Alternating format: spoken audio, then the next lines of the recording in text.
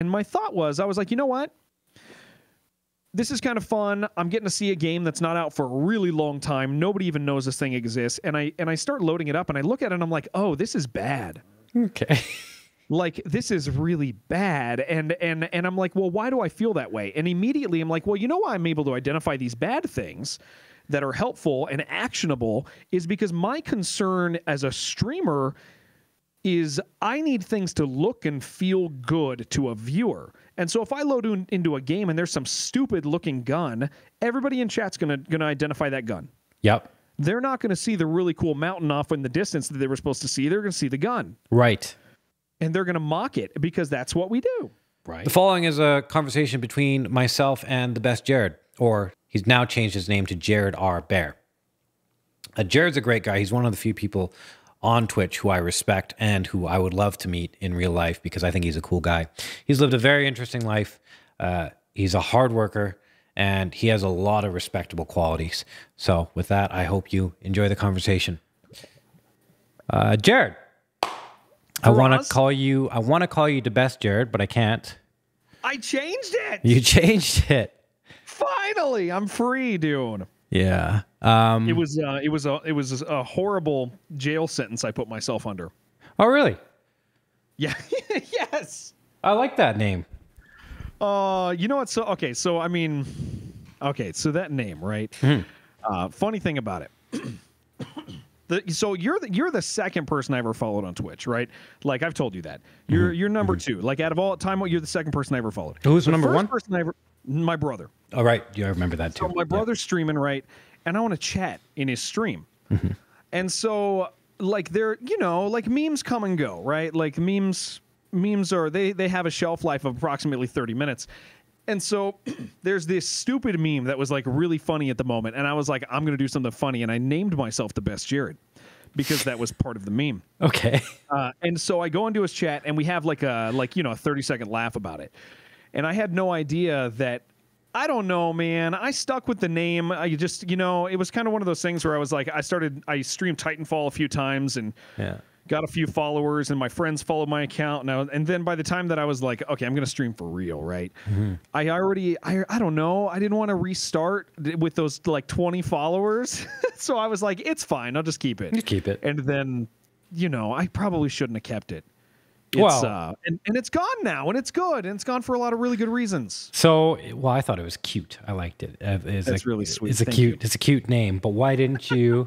Now you're. Fuck, I had to look it up actually. I know. JaredRBair. Right. Okay. That's it. Okay.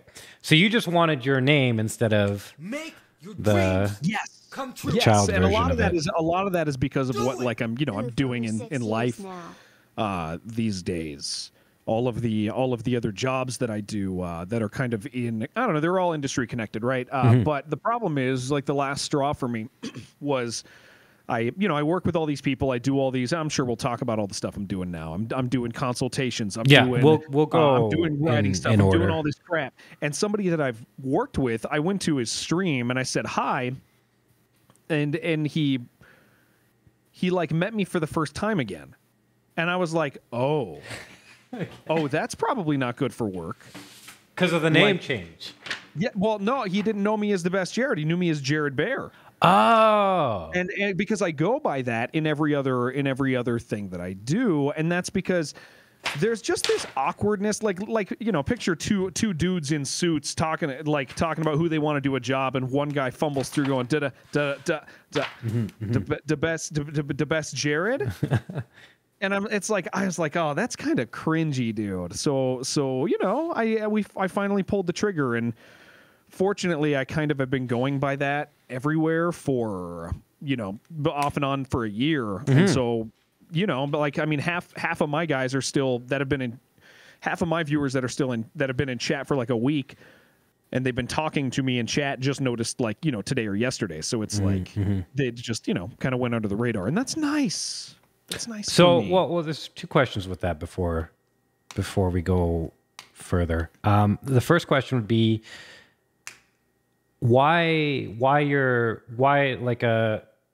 do you This is a hard question. It's a very hard question. I'm realizing it's a hard question to ask. You know, I'll save it. Have you experienced any trouble transitioning from your name? Like, are you losing followers? Are you...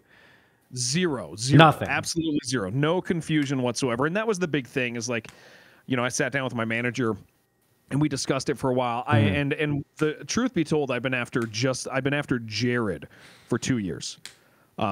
And communicating with Twitch over it, like I finally got like the absolute no, because like the deal with, I don't know if you know this, I didn't know this, and this totally makes sense, but partner names and staff names never get rotated. Oh. And that makes sense, right? Because what if you changed your name and then I maliciously 2 years from now make a Faraaz Khan account, right? Right. And then I go and besmirch your like good name. yeah. And so I knew that I kind of suspected that about partners, but I didn't realize it's staff also. And some fool 9 years ago was named Jared. Yeah. And I've been after that guy. I've been after that name, and finally I pieced it together. And so I was like, okay, so I can't do that. So he doesn't work for Twitch anymore, or no, he's long gone. He's gone. The name's just gone. That sucks. It's yeah. So I was like, okay, well I can't be that, right? Right.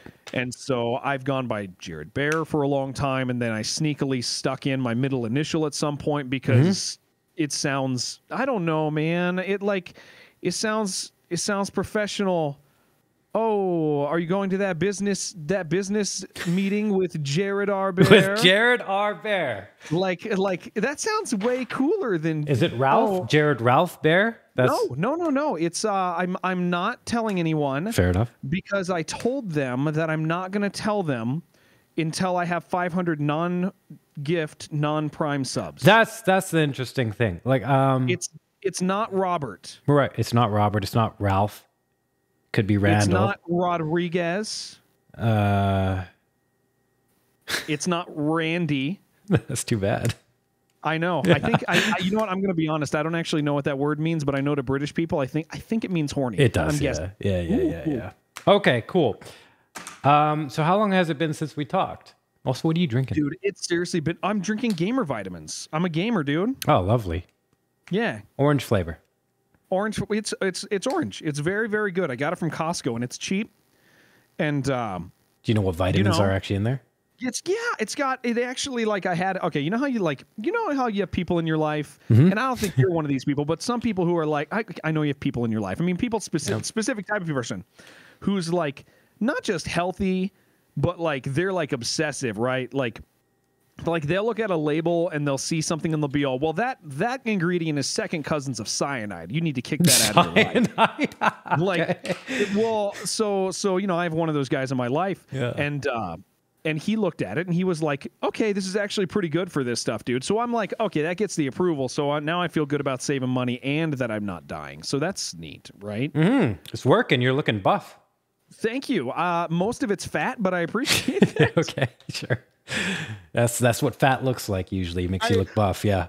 I know. It's there's this happy medium where like you start getting just a little lazy and your body responds in a really nice way, and then if you allow it to go too far, all of a sudden you go shit. The dad bod. You're on the cusp of the other end of the dad bod. Yeah, and I don't want to go further, but I'm trying a little bit. Trying. Yeah, you're doing good. I think you said you started working out. Actually, last time I remember you were wearing jorts, and then you had a cut from the jorts, and you're like, I have to stop working out. On my belly. That's what it was. that was really unfortunate. Yeah. The wound. Yeah. Did it heal up? Yeah, it's gone. There's no scar. I'm very we're looking good. We can run now. It's just great. But I'm kind of working out a little bit off and on. It's so hard, man. I'm so like I keep myself so freaking busy that working out has become a thing that like I really have to sneak in. Like I really gotta sneak them in. Like 10 minutes here, go work out as hard as I can to make those 10 minutes actually matter, and then maybe I don't get it the next day, and it's just So you know, it's sometimes I'll go a week without working out, and sometimes I'll work out, you know, every day for 2 weeks. But Well, that's what I've noticed. I've noticed you've been very busy. You've always been doing things, and generally when I look at Twitch, you're one of the people that is always working and really trying to make use of your time. So it's been roughly, it's been about a year since we talked. I seriously think it's been a year. About a year. Yes. And last I checked, you were just off. Well, we were talking about China, and you were considering, you know, because you didn't want to say anything because you do want to go back there. Yeah. But you were on the precipice of making a decision there, and then I think I saw on Twitter you're just like, no, fuck it, I'm gonna say stuff about this. But yeah, I got really tired. I got really tired of of self-censoring that for the potential. Like, I can do actual good and discuss a thing, or I can potentially not discuss a thing, achieve nothing, no good in that area, and then maybe get to go back someday. And it's like, well, I kind of like the definite one, right? Like, like that just seems that seems wiser to me. yes, yeah, that's a good way to look at it. And then I saw, well, I have watched you on Twitter make a lot of different changes. So now your Twitter is game dev Twitter and nice things that you like in your surround, rather than streamer Twitter, which I remember back then was a big back and forth battle that never seemed to end. Yeah, and it's so funny. I was talking to somebody recently about this, like this subject of like, so I saw somebody in the midst of like the turmoil that I remember when I first got involved in those cultures, because you know this, when Twitter as a streamer, you think, hey, what am I going to do? Oh, I'm going to connect with other people who do the same thing I do, and that makes sense. I understand that. I don't besmirch anybody for thinking that way, but then you know, some people, you look at that and they get really bothered because they see people being manipulative, or they see people being mean, or they see people wasting their time, and that can really bother somebody as well. And they just see the churn, right? Like just these emotions. And so I saw somebody the other day, and it's funny you bring this up because I had a conversation where I see this person and they're like, I'm tired of this. Like I just, you know, I'm tired of seeing these people, and I want to do something about it, and I want to call these people out for X and Y, and I was like, you know what? Here's the deal, dude. You can do that, and it's fine. And sometimes it's important when somebody's doing something stupid to just raise your hand in the room and say, hey, I think that's stupid, and maybe even go further and say, I think X is smart instead, and but then I was like, but here's the deal. With that environment, and with, you know, a lot of environments, when you identify somebody or a cause or something that needs to be defeated, right? Like, you can, I mean, that's kind of silly to say it that way, but you want to defeat this thing, this person, this ideal. Okay, wait, hold on. Before we continue further, let's give me some concrete. It doesn't have to be the situation itself, but just so we can follow it. I can give you an example. For example, let's just say I can even a while back, there was somebody who was doing, you know, paid stream coaching that was ineffective, right? Yep. And people saw that and were like, hey, this actually isn't doing anything. And I got involved in that. And I'm like, hey, statistically, this is a waste of your time, waste of everybody's money.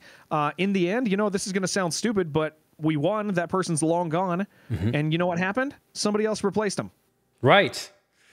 And so it's this thing where you spend time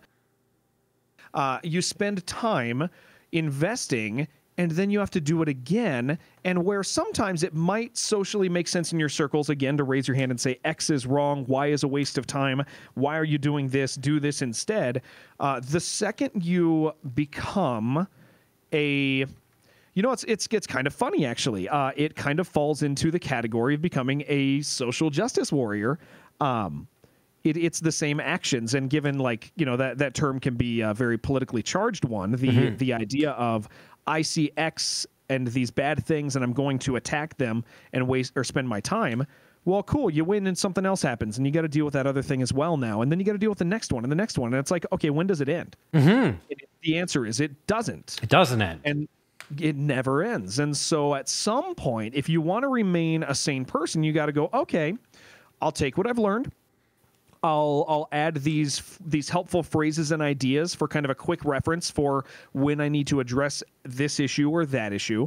I'm equipped. Let's say hypothetically a situation comes up about stream coaching. I have a thing to say about it now, but we don't need to defeat that dragon because then another one hatches, and it's just nice to take that equipping and move on and actually do something with your life. And so I kind of for me at that point decided to stop wasting my time and deal with things quickly, concisely, and you say, like my public presence has changed considerably in that area, and that's why I've shifted into, hey, you know what? I really enjoy these things. I'm going to talk about them a lot and be less involved in these other things. And I'll tell you, it's made social media in general a great joy for me.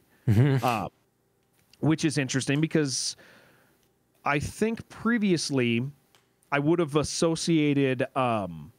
inappropriately associated like winning and dominance as joy, and it's not. And so, yeah, dude, it's fun. Like all that stuff's fun for me now. I can shit post. I can post a picture of a minion. I can do whatever the hell I want. I can talk about a game I'm excited about. You express yourself.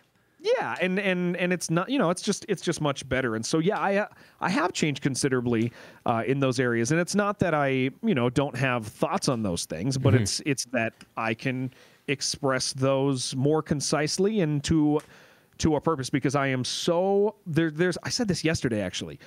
I think one of the biggest evils in the world is wasting your time. Now, that doesn't mean that pointless enjoyment is actually pointless. I think people can relax and enjoy themselves, but I think there's actually value in just being happy, right?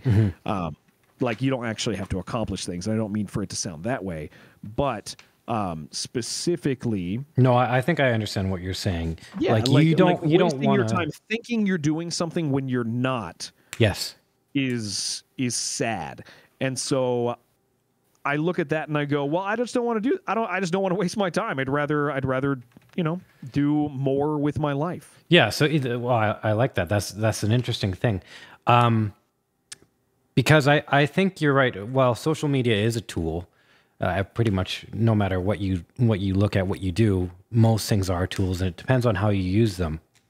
And there is an interesting thing there where it's like, okay, well, look, I have this thing in front of me and I don't like it and I want to deal with it and I want to be in line with myself and stand up against it. I want to, cut off that Hydra's head. And then you realize, of course, well, two heads grow back for every one that you cut off. It's just kind of the nature of the system. And that's tough because it's like, well, okay, what am I doing? And there's a part of the system where it's like, as long as you're fighting, it doesn't matter which side you're on. Because you said it's almost like the social justice behavior. It's like two sides of the same coin. As long as you're fighting, you are participating in the system, I would say, in a manner that is not in your benefit. Yes. Whereas, for example, what you did later, which is, well, I'll use my example. So I have Instagram, and I don't know how to use Instagram at all. I have no idea. I don't know how to follow. I don't know how to unfollow. But I opened it, and it gave you the initial who to follow people, and I just followed a bunch of calisthenics people. So a bunch of people that do bunch of muscle boys that do muscle ups and all these planches and stuff like that. So whenever I open Instagram now, that's all it is. It's just 10, 20 muscle boys working out, and they'll occasionally teach you things or do tutorials and stuff like that. But there's no drama. There's nothing. Whereas it's fun. And it's fun. It's good. It's enjoyable. And of course, I still have to say, okay, that's enough. I need to go do stuff. But then versus other social media apps like Facebook or Twitter, I don't use Facebook anymore, but Twitter's there. It's the opposite. It's very unfun. It's very and it's tuned a different way. And I think Twitter, I could easily change it and just follow puppy accounts and stuff like that. But there has to be a balance to it, which is tough. Interesting thing. Yeah, the interesting thing about that platform in particular, right, is that it really knows what you look at. And so you can't lie to it. And so it's funny. I figured this out, like, because you know, I said I use mine for fun now, right? Like games. I'm really heavily involved in specifically like classic shooters, right? Like I like games that look old and play fast. And so, you know, I look at all this stuff and it goes, oh, you're looking at that stuff, and it gives me more. But then let's say hypothetically, a drama post comes across my feed. Like, Twitter knows if I open that. And that's what people don't understand is the platform. It's really stupid because it's just a social media platform, but it requires tending like a garden to keep it good. And that kind of sucks. I like that analogy, actually. I really like that. Yeah, because you see it's not even just liking posts and retweeting. Like if you, let's say there's this thing and there's this big dramatic first tweet and then you see 700 responses. Well, you're curious about those responses, aren't you? You click it and it knows you clicked it. And so I didn't like anything. I didn't respond to anything, but Twitter goes, okay. And so you can't lie to Twitter. You can't be like, oh, but I don't want that stuff in my feed, because it goes, oh no, you do.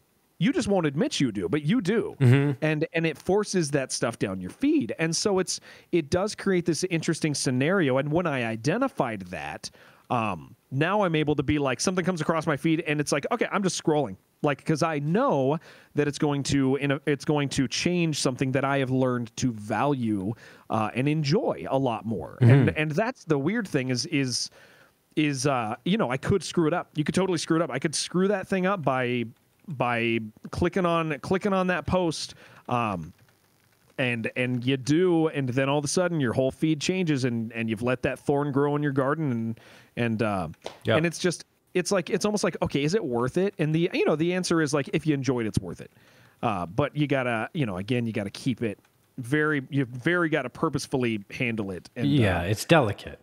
Yeah, and it shouldn't be, because it's a social media platform. That's silly. Well, that's the next question here, is that something that seems so simple and so easy to use and so accessible, and it's like, you know, anybody can sign up for Twitter and write a tweet and tweet it out and retweet and stuff. You don't really need to have any special skill set or anything like that. But the effects of your actions in this medium can be so big. It's almost dangerous. Like now that we're in the internet age, the social media age, and there's so many people advertising, and there's so much bombardment of your senses of how you can be influenced.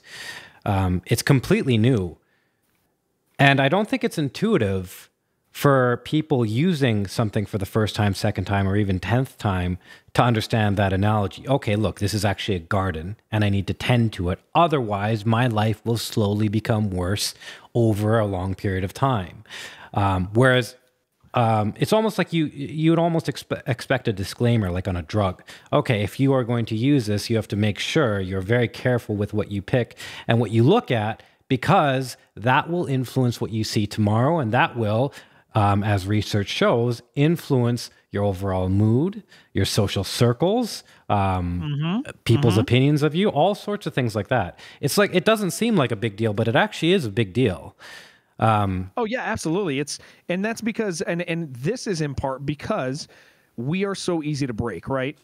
Like as strong as I like to think I am, the reality of it is I am this delicate chemical composition, and if you give me the right chemicals, I do the right things, and sometimes, you know, if my food is the wrong food for a long enough time, or and humans are so complicated that when you interact with things that are designed to affect our mood, as silly as it is, social media, internet, stuff like that, it actually does have lasting effects, and it is unfortunate because those lasting effects are usually very negative.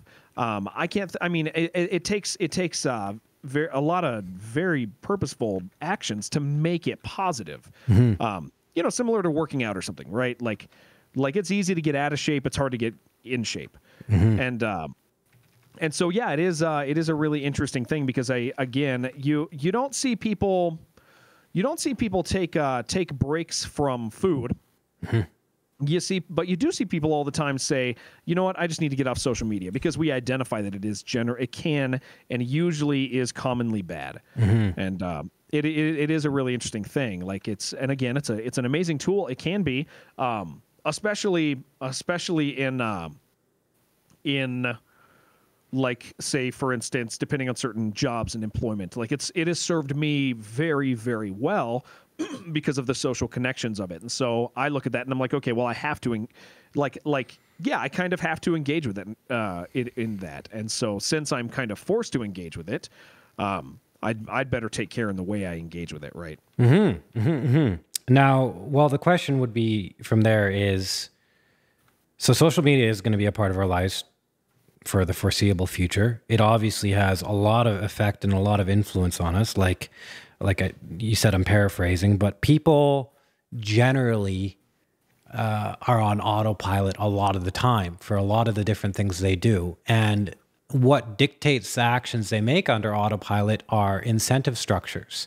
So if you are incentivized, it could be like driving, you are incentivized not to crash into another car or to put your signal on, because there are certain social rules of the road that will dictate your actions. And the majority of them are for good, but some of them aren't great. And that applies to all other spheres as well.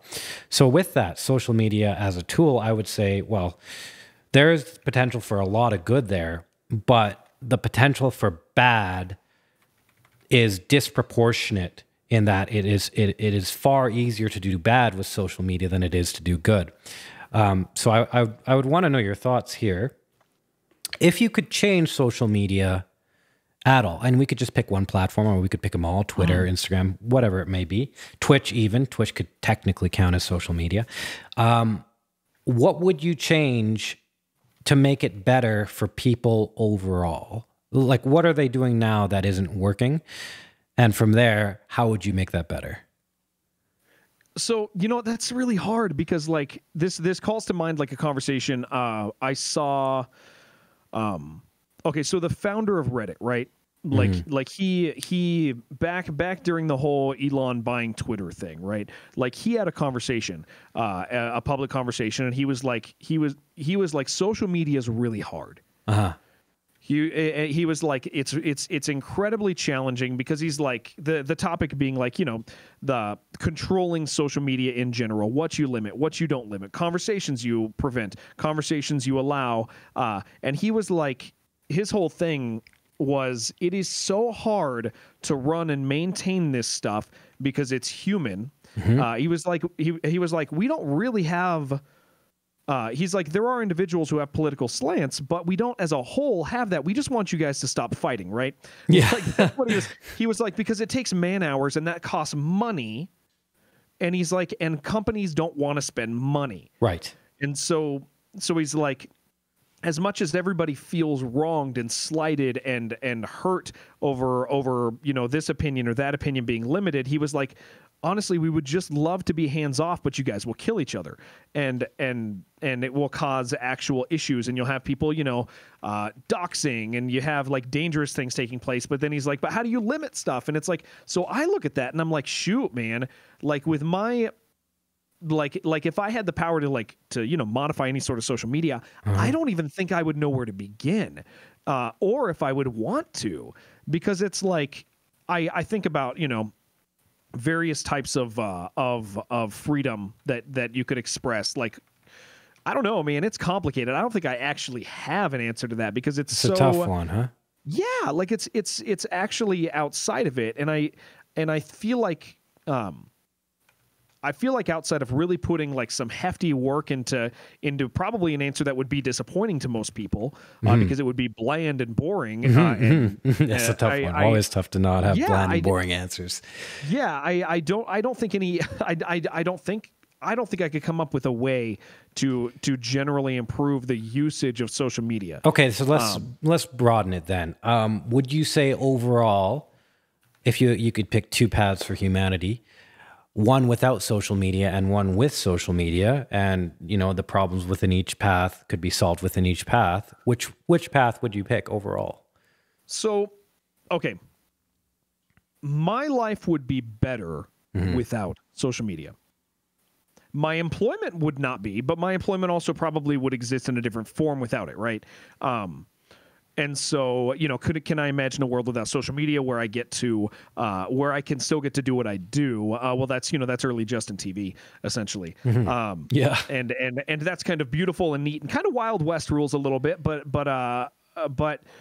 I think about that and I would I think, that would be a nice reversion, because social media, I mean, without a doubt, it has negatively affected me in many individual instances. In general, I probably have benefited from it, but I think I would honestly prefer life without it. That doesn't mean I can just walk away. I mean, I would prefer it be not a thing for anybody. It has become, unfortunately, so closely tied into the way things operate.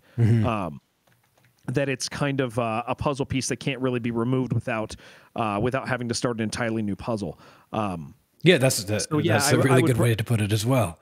I would 100% prefer life without it, though. I think people would be happier. I think I was happier. The times that I have caught my hand going to my cell phone, when I'm standing there and I walk out, I get out of the shower and I grab my phone and I'm like, what the hell am I doing? We are trained to be obsessed, to be involved. And so I see that, and man, it would be nice if that's wired into our structures. Okay. Yeah. Well, with that, I want to know the opposite case as well. What you would think, at least. What is something that social media has given us outside of benefiting you based on work and Twitch? And so on. What is something that it has given us, or at least that you think it's given us, that we can't really find anywhere else? So, do we even have that, or is this something that's just made things easier? I think the challenge is all of the benefits also come with contrasting negatives, right? I love that I can figure out what happened somewhere else very, very fast. I love and enjoy the fact that that main traditional news media doesn't tell me how to think, but also, I mean, because I can be like, okay, what's going on in this other area, right? And I can see general human response to stuff, but the negative side that comes with that is also inaccuracy, right? And uncareful understandings and opinions and perspectives. And so I think the benefits of information access are crazy good, right? Like, if I want to know something, dude, I can get it. And that comes from social media. It doesn't really come from standard internet. It comes from social media. Right. That's a social media thing. It's not traditional internet, because growing up with America Online and all of those things, like it wasn't there. It wasn't there. You'd still be waiting a day or two if something else happens in the world, dude. It's cool that we can know it right away. I love that idea. But again, unfortunately, it comes with lots of negatives. There's something interesting there that I just thought of, and it's that, well, okay, yes, we have a lot of information access now, which is cool. I think that's really good, and the con that comes with it is, well, incorrect information or wrong information or misleading information, and also the incentivization and almost amplification of mobs. So now people have information and they can treat the information as almost like a focal point to stand behind together. And the interesting thing about that is, if we compare and contrast what we have now to what we had before, well, what we had before is no one really had information. Like, you had the people in the know, or the people traveling and going to different schools and fellowships, or within governments. Like, information was localized within its respective structure. But for the general population, most of them had no idea what was going on. They only knew what information was given to them. And if someone did a lot of research, which, not everybody's a research type. There's actually very few people that are research types. Then they could figure something out. But, well, I guess what I'm trying to say is, before we had a system where the general population knew not very much, and now we have a system where the general population knows a little bit more. Mm-hmm.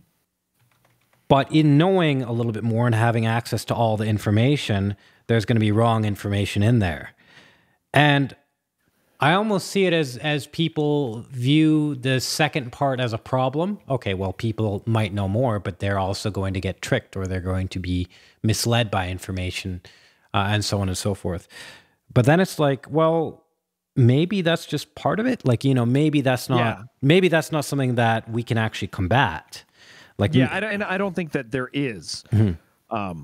I don't think there's a way you can combat that at all. And that's kind of like going back to the other question, right? Like, what would I change? And I'm like, well, probably nothing, because the benefits are awesome. And are they worth the bad stuff? I don't know. Like, sometimes not. But yeah, definitely, I don't think that there's necessarily a way to combat that. Because I think in combating that, you open up it's kind of like, okay, setting precedents is horrible, right? Like, when it's used incorrectly, you can you can go back to you can even just state it politically. It's obvious when one president from one party here in America, right, sets a precedent, like, we are going to use executive orders in X way. Well, the next guy gets to do that too. Mm-hmm. And then he does something, and then the next guy does something too, and the next guy does something too. And so I look at that and I'm like, okay, so the way to combat misinformation is by, putting some sort of limit and control on it. Well, what about when I don't want what about when I don't want the thing that I'm saying to be controlled? And the answer is, okay, well, that's when that control actually becomes bad and a negative thing. Well, then that means it was negative the whole time. Mm-hmm. Exactly. Yeah. And so it was never actually good. Mm-hmm. And so, yeah, I just don't think that there is a way you can control that. I'm just generally against that, because it's like, I see the danger of that. Mm-hmm. I don't want somebody telling me what to say. And so even though John over there is saying something crazy and he's convincing some people that it's crazy, and maybe it's actually doing real damage too. Maybe it's making people hate people that they shouldn't hate. Mm-hmm. Like, the danger is the second I start controlling John, well,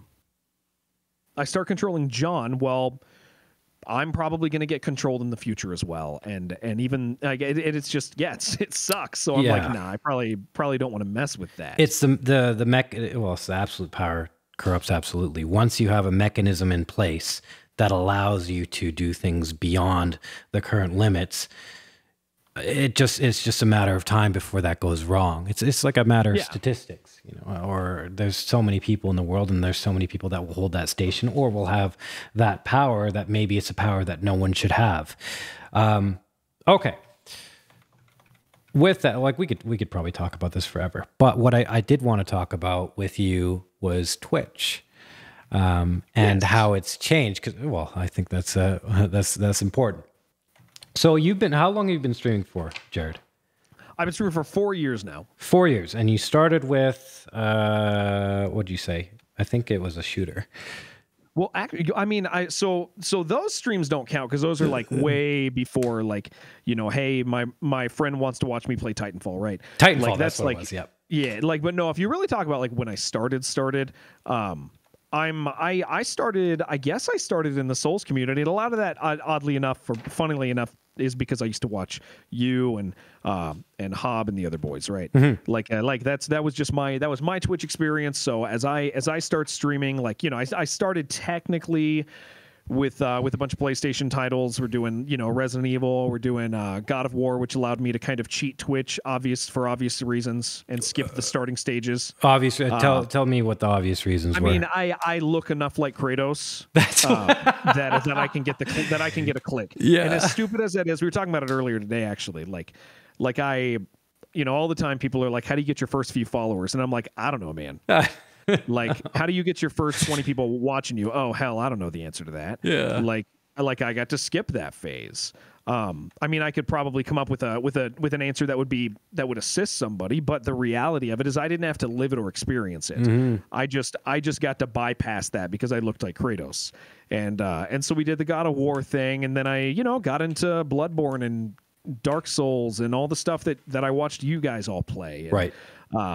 And so that kind of, and then I kind of found a little place to live inside Darkest Dungeon for a while, and before Darkest Dungeon self-destructed by releasing early access of its next title and split the viewer base. And I want to know about that actually. So Darkest Dungeon, you did really well with. You actually did some really good runs. I remember watching you do these runs, and it was the only it's an RPG, so it's a turn-based RPG. It's like a turn-based roguelike. It's not thing. You can wait, you can pause between your actions. So it's based more on strategy and resource management, correct me if I'm wrong, than it is. Yeah, that's accurate. Than it is quick execution. And quick math, yeah. And quick math, yes. And so you were really good at that. I remember you did a full. Geez, I don't remember what it was. It's interesting how you can find something impressive. Basically, every single thing you can do in the game within 100 weeks. Within the game's time limit. Yeah, that's the game's time limit. Okay. Yeah. And so, I had a question about that actually. So, did you do a ton of research when you were planning this run, or did you just kind of stumble into it?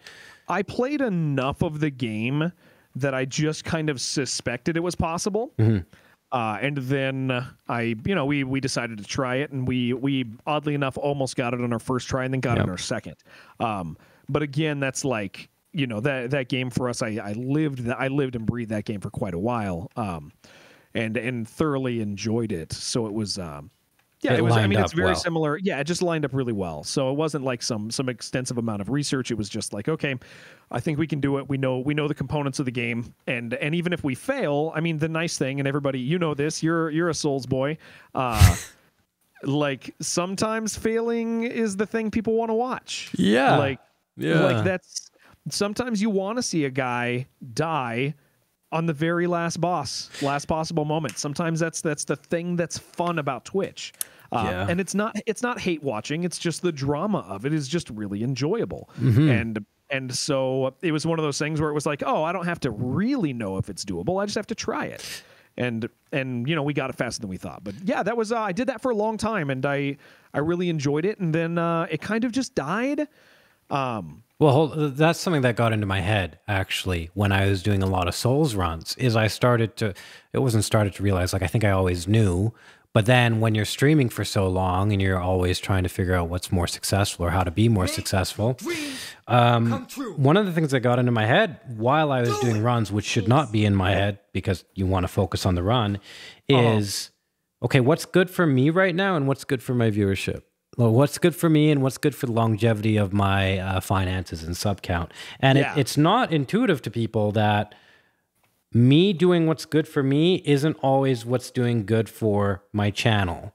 You would think those things were in line, especially if you're doing a run where it's like everybody wants to see you succeed. It's like, yeah, you might want to see me succeed, but you probably want to see me succeed 3.5 weeks from now and not tomorrow, which is, it's also like, okay, well then, what do I do if I have the skill to do it tomorrow? It raises a bunch of questions that become very difficult to answer. We talked about it recently, like on my channel over here, and it always, I mean, I have lots of friends on Team Hitless. Like I grew up in that culture as a viewer, and then as a streamer, I enjoyed it all. And so it was, those were the people we would raid, and it's like looking at it. There are times where people would throw runs, dude, and it was just part of the and you know what? I get it. It's fine. Like that's part of it, and then it's like we've seen it so many times, and I never fault somebody for it because I'm just like, okay, you're giving people something to enjoy and something to and the reason why is because we have all seen people who are. You have somebody who's working hard on streaming and they're doing really well and they have the viewership and they're sitting at 90 viewers and they're so close to getting the run and they know, I mean, we've seen it happen before. They get the run down to 30 viewers. Done. Over. Moment's done. And they go do a new game, but nobody cares. Yep. And or even they stay within souls and nobody cares. They lose half the viewership because the drama of it is fun and enjoyable, and so it's just a really interesting part of the dynamic, and the people who are really, really good were able to identify that. And, you know, they're not stupid. I'll tell you, I mean, and throwing a run is probably the wrong term. It's probably easier to say not being careful. That's probably a little more fair. It's a tough thing because the bottom line is, look, if I'm doing a run, and then I go and I'm at whatever Cinder for Dark Souls 3 or whatever it might be. And I'm looking intense and I'm focused. And then if I said at that point out loud, I'm going to throw this run now so you guys keep watching, people would be upset. They would be very upset. However, if I just in my head was like, okay, and I'm not saying I've done this because I try not to do this as much as possible. But in my head, if I'm like, I'm going to be deceptive here purposefully, and I'm going to allow myself to make a mistake or be a little bit more reckless than I should. Yeah. Because, you know, I don't know what to play next and I'm afraid of losing my viewer or whatever it could be. Yeah. Then people will be like, you know, they will give you the, oh, like you'll get it next time, or, you know, like it's a weird incentive structure because you're incentivized to be deceptive on that front. But at the same time, it's almost like you can't talk about it. If you talk about it, then they know you know, and then the jig's up, like the game's over. It's like you're almost playing a game within itself, and it's a game of manipulation, but it's a game of agreed upon consensual manipulation. It's the strangest thing. And it happens all across Twitch and all across social media. And I'll tell you, I mean, it was. There was a time period where it was like really evident that it was going on because everybody was just getting good at Souls, man. Like I always, somebody, you know, like we have one day a week, we look at memes and watch videos and stuff over here, right? Yep. Like somebody put a video in and it involved like you guys, you and Hob and Squilla and like everybody is like the original run. And I look at that stuff and I'm like, okay, that stuff used to be very impressive to me. Yes. And I still think it's kind of cool and neat, especially because I was there. Like, I was there for your run. I was there for Hobbs' run. I was there, like, watching and cheering, right? But then after this time period where all of a sudden we know how to do the runs because you guys have all figured them out, and they're refined, and everybody shared tactics and copied each other and can do them, there was just this time period where you would see people and you were like, you could just do this run, but you're not. And it became just a regular cultural thing. And it was just, it was a really strange time in the Souls community. And people still don't like to talk about it, but it was right around like, oh, geez. It was when everybody was kind of trying to do all of, like, you know, the original God run, like 1, 2, 3. Yeah. Like it was during 1, 2, 3's time period. It was just all over the place. And it's, as a viewer, like, you chose to ignore it. You chose not to be engaged. Yeah, just pretend it's not happening. Yeah, because it's fun. But yeah, there definitely was a degree of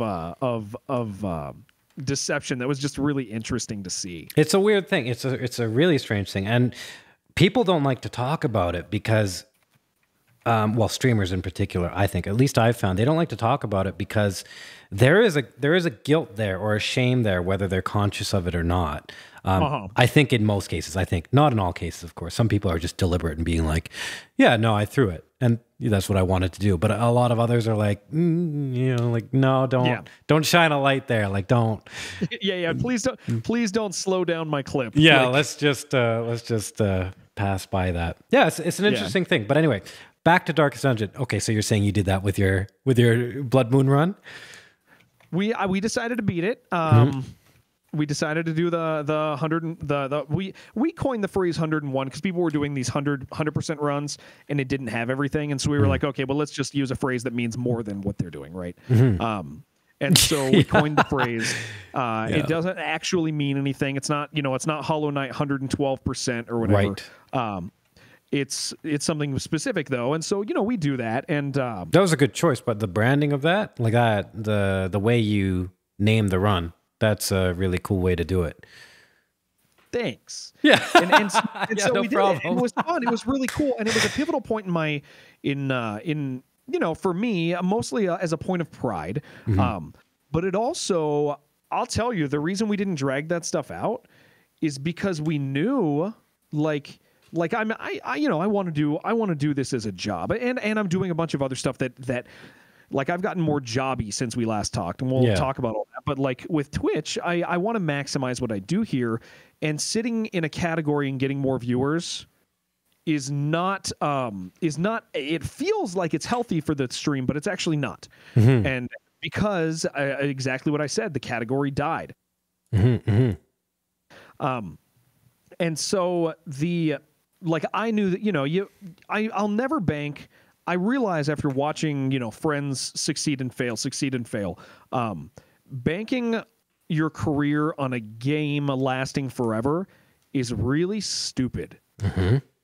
And even a genre lasting forever. And so, because I really, really like this job a lot, like a lot, I decided, okay, well, let's beat it and let's continue on with doing other things. And we are going to lose viewership and we've talked, like, the thing I value in Twitch is never top end, it's always baseline. And baseline can be measured by playing the worst possible thing that you could play and seeing who's going to show up. Like that's the thing that I value, and tier 1, 2, and 3 subs, because that shows the baseline rising, right? Like I don't care to have 2,000 subs because from a guy who decided to gift me 1,500 of them, like, because that guy might not be there next week. But if you have 2,000 subs that are individuals, concurrent, those don't go away to the same degree. And so looking at that, I'm like, I looked at Darkest Dungeon and we were like, okay, well, let's finish this run and then let's kind of move on, because the danger of depending on someone on a specific thing. And you know what? I'm really glad we prepared for that, because it went away. You go to that category, there's like maybe 2 people streaming it right now, because the second one came out. It's early access. It's an incomplete game that bothers people for some reason because they can't read the warnings.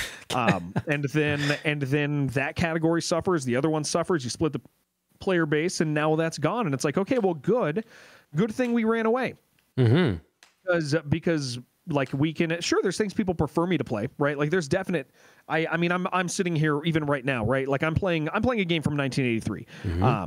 Like it's old. But it works and people enjoy it, and it's and then there's things that are smart and stupid, and so we just kind of not that we ran from Darkest Dungeon. I enjoy it greatly still. I'm looking forward to the second one. You better believe I'm going to play a lot of that thing. But we kind of foresaw the fall of that game before it happened, and I'm just I'm thankful we got out. Okay, so how did you foresee the fall of this game? Because Darkest Dungeon 2 came out. It was early access, just like 1. It was a different format completely. Like I remember playing it. Why did Darkest Dungeon 1 catch on so hard and Darkest Dungeon 2 just kind of not? I think it's because it's the same player base. Like it literally has to do with taking the player base from one complete game that's a full complete experience, right? It has everything, and then showing something new that some people might dislike, but most people are generally actually going to enjoy it. It's new, it's fresh, it's exciting, but then it's early access, and that's not the whole game. I mean, dude, I'll tell you, I played like 200 hours of early access and still had fun. So that's pretty good for early access. It's pretty good. But comparing it to the original, well, it has a lot less stuff. The original early access as well for a period of time. Yeah. So then how come Darkest Dungeon 2 with early access didn't do well, whereas Darkest Dungeon 1 with early access did? I think that it's because we already experienced a complete product in a genre that, while it's different, is a sequel, right? Like I love Dark Souls 3, man. I love it. I think Dark Souls 3 is such a great game. If we had Dark Souls, well, Dark Souls 1's not the best comparison because of the time disparity, but like Dark Souls 1's a pretty damn big game. We go to Dark Souls 3. Wow, it's better. It's nicer. The combat has more flow to it. It has some issues, but things are good. It's got some bugs. All right, that's fine. And then you get up to the big old testicle tree. You kill it, and it says, all right, great job. Great job. Well done. Yeah. And you're like, okay, well, I'll go back to the old one. And then you realize that like the maybe the multiplayer community is dead, and maybe co-op was a thing I really enjoyed in that. Right. And but that's dead now. So now I don't get to have that. But then now that community has now moved on to this new one, but there's not as much stuff. So I lose interest, and just enough people went through that type of churn that it just killed both of them. Now when Darkest Dungeon 2 comes out, that's going to be a healthy category for a year, 2 years. Oh, like that's just interesting. what it is. I mean, it's going to have, because they're going to have a modding community.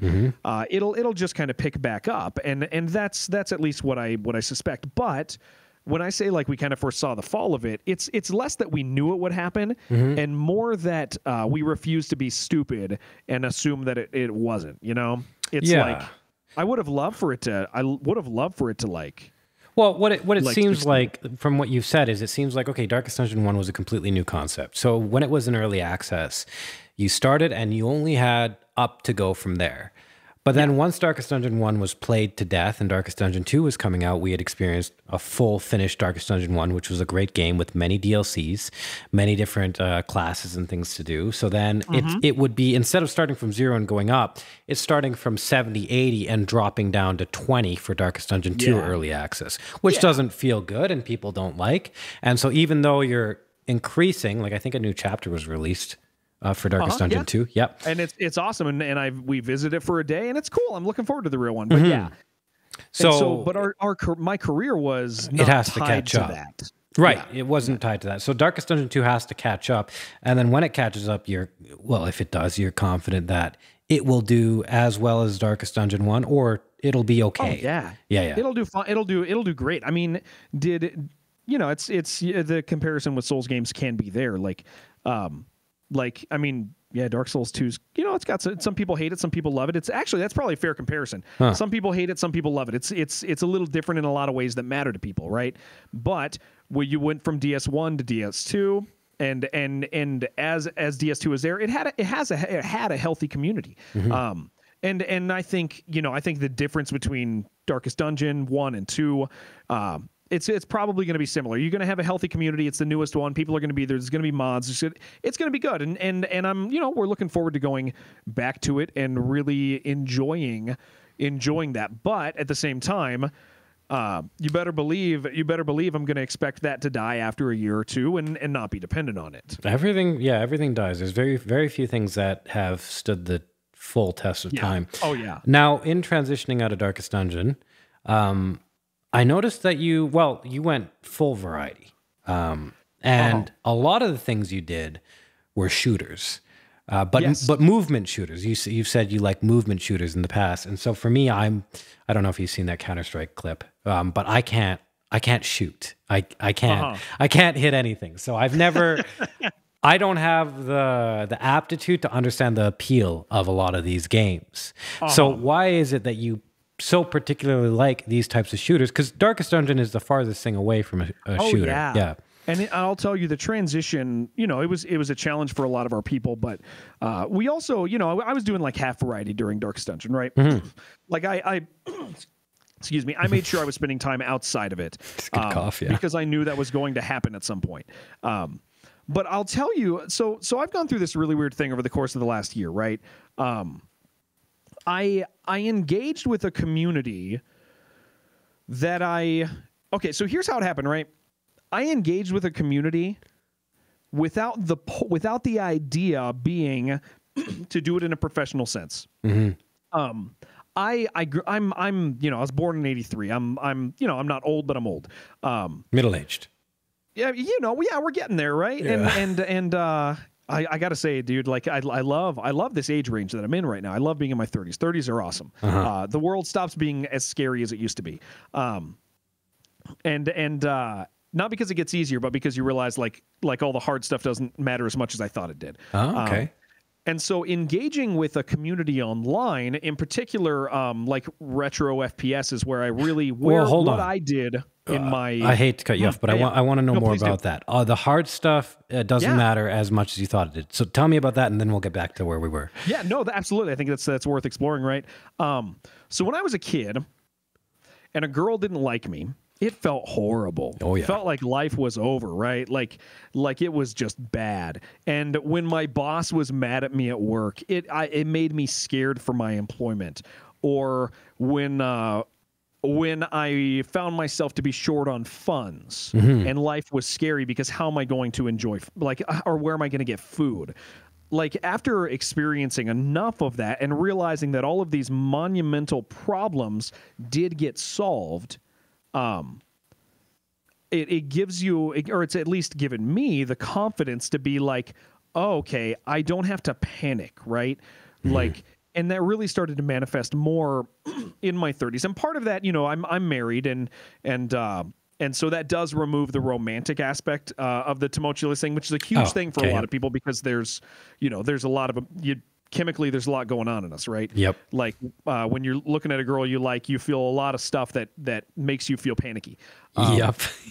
But the general idea of these challenges seem so big, and then in hindsight, okay, everything turned out okay without me having to go to battle and to really put tons of effort. They just kind of worked out. And so I found in my 30s that when, for instance, I need to figure out a particular challenge with a vehicle, how am I going to figure out how to fix this, get this vehicle fixed? I can't afford it. I've already been through that song and dance, 3, 4, 5, 6, 7 times in my life. And so it just is less scary because I'm like, okay, it worked itself out last time. Here's the way it happened. Maybe I'll try that again. Maybe it's a different way to do it, but it's going to work out. And it's just life in general, I've found in my 30s feels a lot less. You have a lot more perspective. Lot less scary. Yeah, a lot more perspective. You know more what you're capable of, how you can handle, or what you can and cannot handle. Yeah, it's genuinely less scary. It's a very, very nice place to land. And I found that, and I don't know, maybe it's an age thing, maybe it's an experience thing, maybe it's maybe people experience it in different age ranges. I don't know, but I'm finding in my 30s to just have a lot less concerns that seem big. There's a lot less giants in my life, Yeah, I think it's not that they're not there. It's that we've already dealt with things that are similar. Right. I think with experience, it's just you start to understand the nature of things a lot more, which is something that you can't tell people. Like, you can't tell someone this is how it's going to be, and they'll be like, "Oh yeah, I get it." No, a lot of people have to go. I think most people have to go through it, and just you have to experience it for what it is, and there's no shortcut through that. Which is not a commonly understood thing, and I don't think a lot of people say that, but I think it's very important. Back to the shooters and engaging in the community non-professionally. Yeah. So this is a funny thing that, like, it kind of stems from some stuff that I was kind of learning last time we talked, right? Like I was getting involved with all these game developers and stuff. And as a streamer, that's like something that streamers feel like they should do. Like, oh, how can I get this developer to notice me? How can I get this publishing company to notice me? These social media companies to notice me? And you kiss their ass and you do clips and you do all this stuff. Yep. And eventually I was like, I saw other people doing it and I was like, I don't like that. I don't want to be like that. That looks insincere and cheesy. And so I found some projects that I just genuinely was interested in and just kind of became a fan, right? Like, I wanted to see them succeed. I wanted to enjoy them. And so I started setting these habits of sincere interaction with people that I was interested in, and becoming a genuine fan. And oddly enough, why do you think the sincerity is important there? Because, why do you think the enjoyment, the crucial part of that is sincerity? Like, why did you focus on that? I don't know. I think it's the natural thing. If you like for example, he's probably in my chat right now, and doesn't realize the significance that he played in this. But my friend Alex has a game he's developing that I just thought was really cool. And I saw screenshots of it and I was like, man, this is neat. And Alex and I didn't know each other. And I just was like, oh man, this is cool. I would like to see this succeed. And I didn't look at it as an opportunity for me to succeed. I wasn't like, oh, I can benefit from this. like that just felt dirty. And again, I saw that in other people trying to interact for their own success. And I'm like, I just don't care. I'm tired of caring about this sort of thing. And so mentally, I just became a fan, and a fan gets excited about things, right? And so when I'd see updates and be like, oh, this is cool, I'd make sure I'm commenting on it, not because I wanted to be noticed, but because I just wanted to say those things. And I very purposefully was like, I'm going to just enjoy these things. And through that and a few other projects, I found myself enjoying the things that I did when I was a kid. And a lot of those turned out to be retro inspired first person shooters, right? Like I grew up playing Doom with my dad. My dad left my family when I was young, and the only way I could see him I remember this during story. weekdays was to play Doom through our modem. And so that became a really pivotal part in my life. And so it was it just kind of all of those developers are all connected, and so you find one that you like and you find something else you like. And then I just kind of was like, man, I liked this as a kid, and I'm really just enjoying them now. Yeah. And this goes into the thing of like Twitter became fun for me. Like I just wanted to look at cool stuff. Right. And interact with cool stuff and share cool stuff. And as I began to do that, it's really funny because the result was that I became friends with these guys who are making these things, and the goal not being to be, not my goal not to be their friends, but my goal to just enjoy it. But people kind of like being enjoyed, right? Mm-hmm. Like, and so it kind of opened up really odd career doors for me.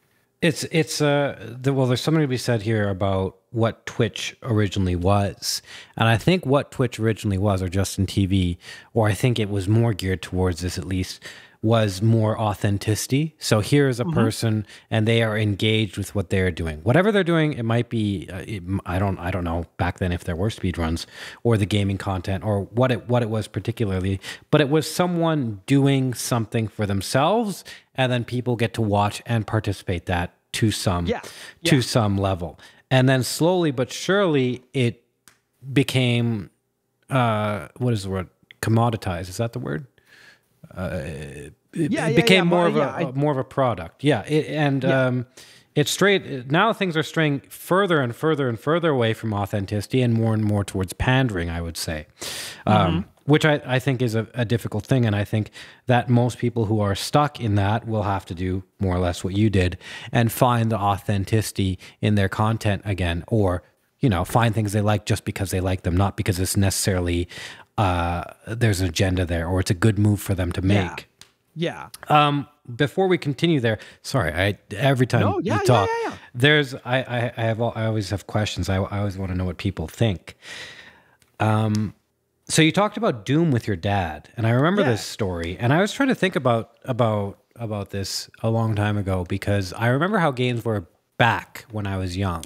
So there was, there's a Super Nintendo, N64, there's a PlayStation, and there were games that were created just to be games, more or less. Now games are of course more mainstream and stuff like that. But I had a question about nostalgia and what you think. So I remember playing like Ocarina of Time or Majora's Mask or the Donkey Kong Country. The worst game in the world, yeah. The worst, okay, fair enough. Or the Mega Man X, or, all these games. And they were great games, except for the one that is the worst game in the world. Yeah. But I remember looking back and being like, wow, that music was so good, even though it was 8-bit. Like Mega Man X music, it's great. Oh, Mega Man music's actually really impressively written, but yeah. And then from there, I don't see that replicated over the ages or getting better over the ages. I see that as like almost like a unique peak, like it's separate from everything else, and they could never find that again. And I'm wondering, okay, is that because of nostalgia, because I grew up with that, or did they have something there that we no longer have? This is really funny. Somebody asked the other day, and this is within the retro inspired FPS thing that I'm involved with now and that I write for and all this stuff, right? Somebody asked the question, do you think what era do you think was peak first person shooter? And my answer was now. Okay. Now, I'm a huge fan of retro first-person shooters. And actually, I enjoy the style of them in particular. And there's a whole bunch of new ones that are amazing and that replicate a lot of the feeling and sentiment from the old things. And so my opinion on it is that we have figured out how to make really good games and really purposeful experiences. And there are those games, a lot of those original ones, you know, they have some of that, but they also have the nostalgia, right?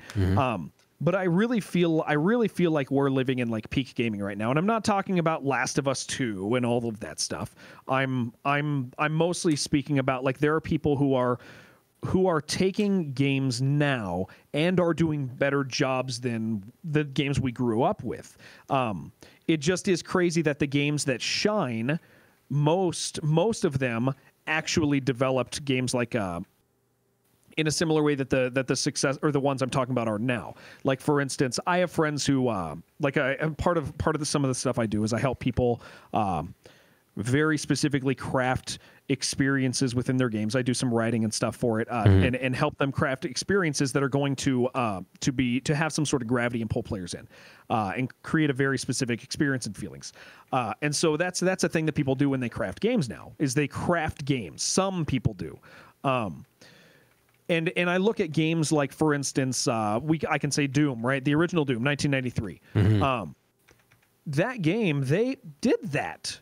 And if you listen to interviews with these guys back then, they're like, okay, so let's talk about this level, and let's talk about how I made this level, and let's talk about how it was supposed to make you feel as you go through this section, and how we controlled your movement and your eyes and where you're looking, and I see that stuff. Now, the technology was limited, but the reason that game stands to me the test of time is specifically because it's crafted experiences. And so you have games like Mega Man's a great example. Mega Man, we think about the music and we think about all these things, but as a whole, the entire like depending on the Mega Man in particular, I mean, those are really purposefully crafted experiences. They wanted you to have a very specific experience. You had it. You had fun with it. They weren't throwing shit at a wall. Like they know what they're doing. And so I think that the reason the nostalgia is so strong is because those experiences, I mean, I think they really were actually legitimately good experiences. There's some games that doesn't apply to, Halo, but there's other stuff that was very finely crafted, and the nostalgia is absolutely there because it is justified. Okay, so now is that lost? Is that lost on modern games or even games a generation or two ago because of the influx of people within gaming? Like, is it possible that the people back then that did want to make games really wanted to make games, and because of that they were capable of creating these wonderful crafted experiences, whereas now there's a ton more game developers, and there's a ton more people. Just anybody can develop a game. Like a 15-year-old 12-year-old can develop a game. Is it possible that they looked at it and didn't see what you saw? Instead, they saw a lower resolution version of what you saw, and they tried to replicate that. And that, because it's become so ubiquitous, has almost lowered it hasn't lowered it, of course, but it's almost like the ceiling is now perceptually lower. Like people don't think they can get to those things anymore. It's like food service, right? Like you're in a small town, and there's this incredible Mexican restaurant. It's the only one there, and it's incredible. And that person, they have a lot of experience and knowledge, and they just legitimately make good food.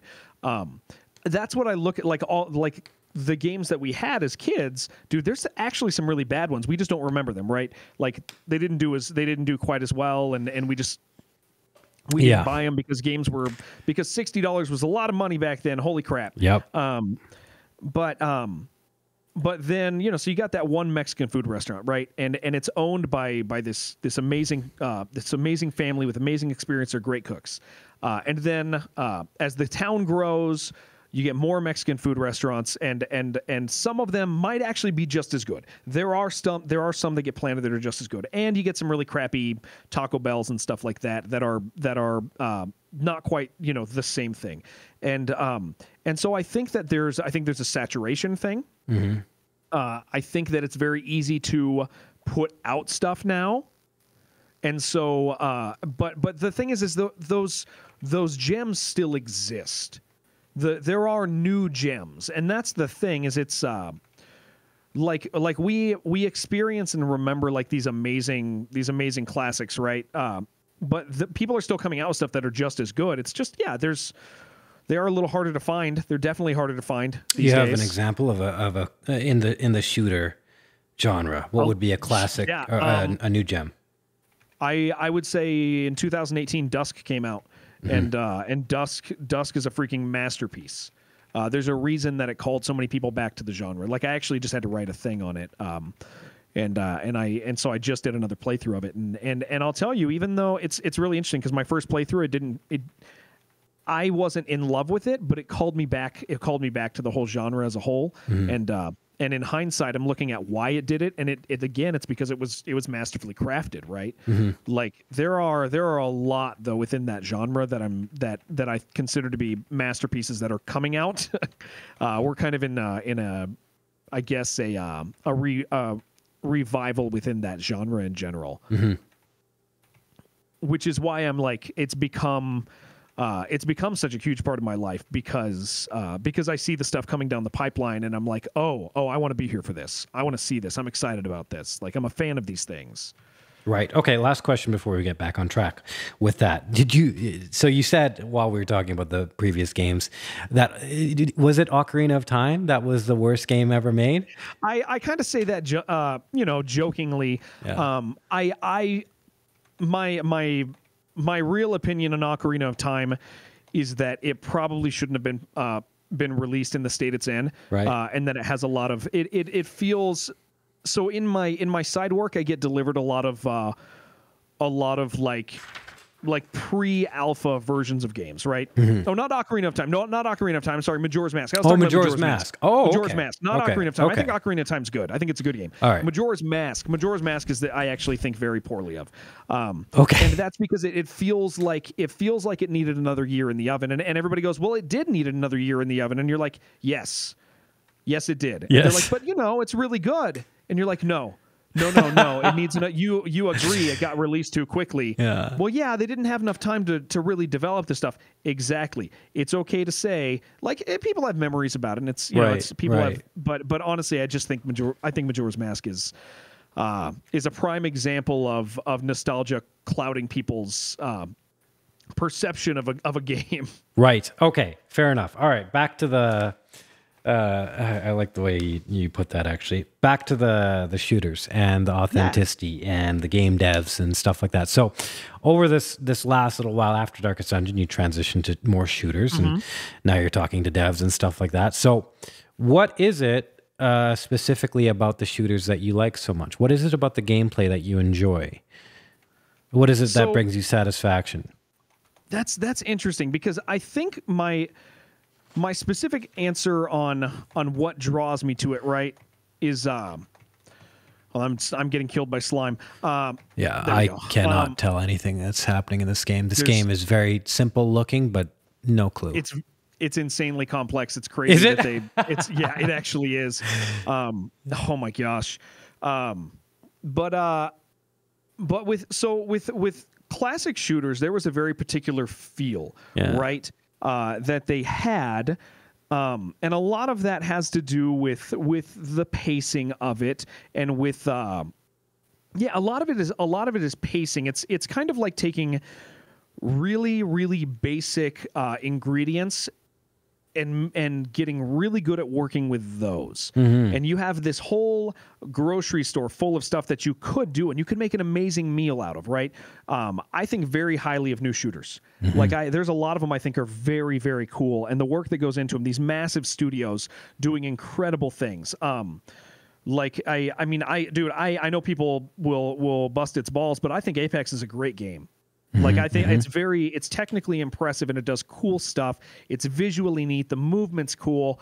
But the thing that draws me to the particular genre of my interest these days being being classic first-person shooters, which when I say classic first-person shooters, I mean old and new, right? And the term kind of is this umbrella statement of things that have they generally are graphically kind of simple. The gameplay a lot of the time is straightforward. Although you do get some complexity with some of them being like immersive sims and stuff. But I just really, really enjoy the pacing and the simplicity and the boiled down type of gameplay, right? Like, which is very contrasting to Darkest Dungeon. Yeah. Some of it's nostalgia for me, but then I look at guys who don't have nostalgia and them accessing and enjoying these things, and it's clear that these games make people feel cool and they enjoy them. And so I think classic FPS called to me because growing up, I did a lot of LAN parties all the time. I would always sit down every weekend. Every weekend when I could see my dad, every other weekend we'd go to my dad's, right? We would set up a LAN or a serial connection in the garage, and we'd play games till 3-4 in the morning every night. And we deathmatch, we play Quake, and we play Doom, and the speed and the pacing and all of those things was just such a. It's such an interesting time in gaming, right?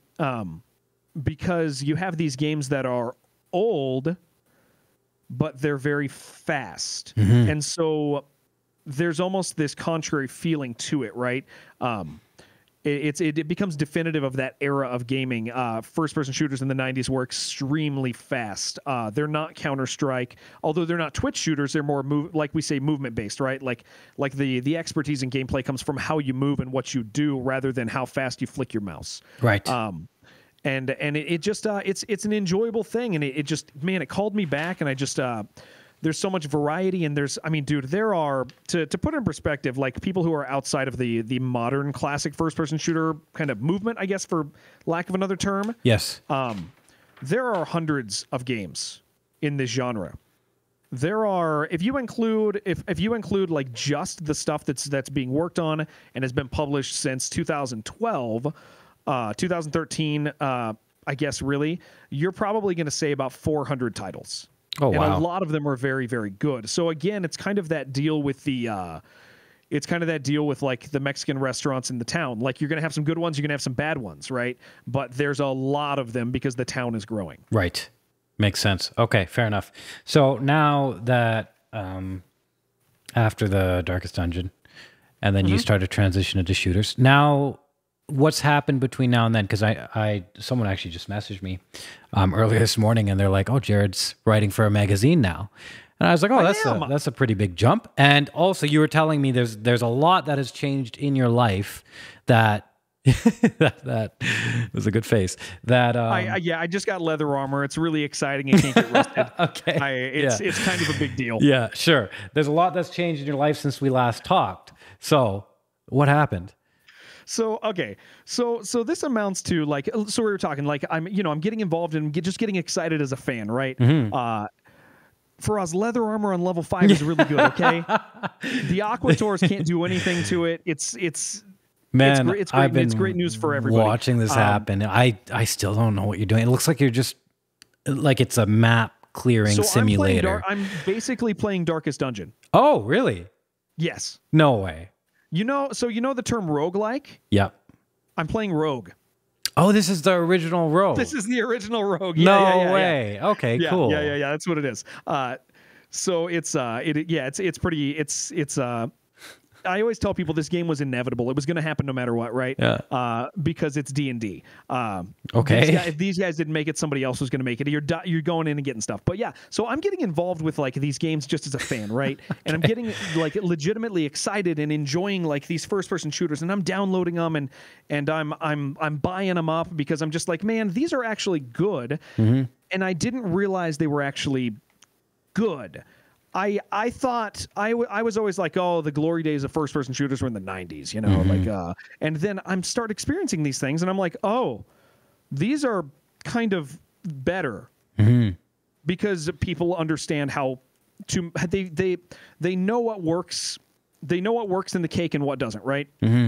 you don't put too much salt, like, and if you put too much salt, the game turns out like Daikatana. Like you know what's good and what's not, and so people are finding the right ingredients, right, and they're making them, and so I'm just getting excited about these things, right? And so I think the pivotal moment for it is there was a magazine at the time. I'll give you a little history on this. There was a magazine at the time that came out, it was a retro first-person shooter magazine. Now, this is not me saying they're good now. There's a story involved that I'm willing to mention. But E1M1 magazine, my friend, or I say friend now, but like the guys that were involved in that magazine, it's a retro first-person shooter magazine that looks at new stuff and looks at old stuff, and I was like, this is pretty cool, because I grew up reading like CGM and PC Gamer and stuff, right? Like buying those magazines and getting those demo CDs and taking them home and seeing Coconut Monkey and all this stuff, and so Coconut Monkey. I see this magazine. Yeah. Okay. Yes. Yeah. I know. Okay, I'm old. Well, no, I've just never heard. Oh my gosh, I've never heard of a magazine called Coconut Monkey. No, he was their mascot, man. You put the CD in, and then Coconut Monkey would come out and he'd do like this racist voice a little bit, like this Jamaican thing, and it was like, and nobody questioned it because it was Coconut Monkey, and then he'd be like, you click these things and you get like demos that you could play. And so like I grew up with that. And so there's this in-print magazine, right? And I'm like, this is pretty dope. And I look at it and I had to go on this stupid vacation with I hate vacations. Well, it's my vacations. It was at my father-in-law's. Okay. And so I'm with him. He's coming to the house this weekend. So I'm with them, and I'm on their Discord. And I get a message from this guy, Zach, who he's one of the founders of it. And we're just chatting, and he knows I'm a streamer, but like we're just kind of chatting, and he's like, hey man, do you want this game? And I'm like, oh, I'm on vacation this week. And he's like, oh, why don't I send you or I was like, I'm bored on vacation and I don't have my computer. And he's like, why don't I send you a bunch of magazines? So he sent me all the digital copies of E1M1. And that was just very kind. That's unexpected too. Why don't I just send you a bunch of magazines since you're on vacation? Yeah, that's funny. It's cool, man. It's cool. And it's so very him and I cool. became friends. Yeah.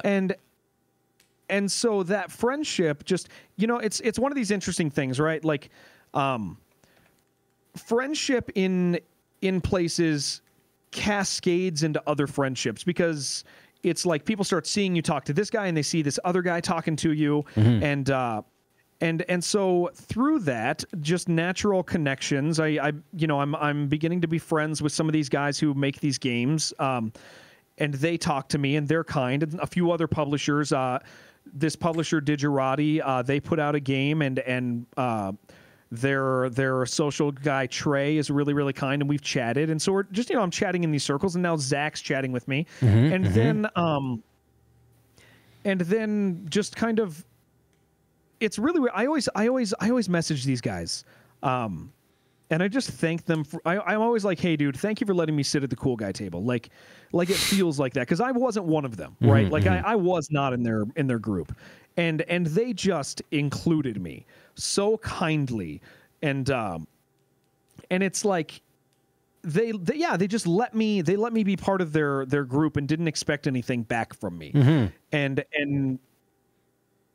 and we just started becoming friends, and I started looking at these games and enjoying, just being a fan. Well, yeah, it sounds like a more organic friendship than a business relationship. I think that's the distinction with all of these guys, and then it's like, I guess there's all these like pivotal events, right? Like, and they all cascade into each other. And one time, Zach was like, hey, we're gonna do this game jam. Do you want to be a judge? And I'm like, yeah, that sounds fine. That sounds cool. And so we do this game jam, like where people they spend a month making games, and I get to do this game jam with these guys, where we're rating stuff. And then he's like, okay, cool. Do you want to write an article, like just a little blurb about with the one of your choice? And I'm like, yeah, sure, that's fine. you know, I do the writing on it, and it's fine. I have my wife to help me spell things right, and and it's like, you know, I kind of do that, and I'm just kind of a fan, you know. I'm just a fan of all these people, and then after I wrote the article, you know, they're like, hey, this looks like it could be good. Do you actually want to join up with us and be on staff?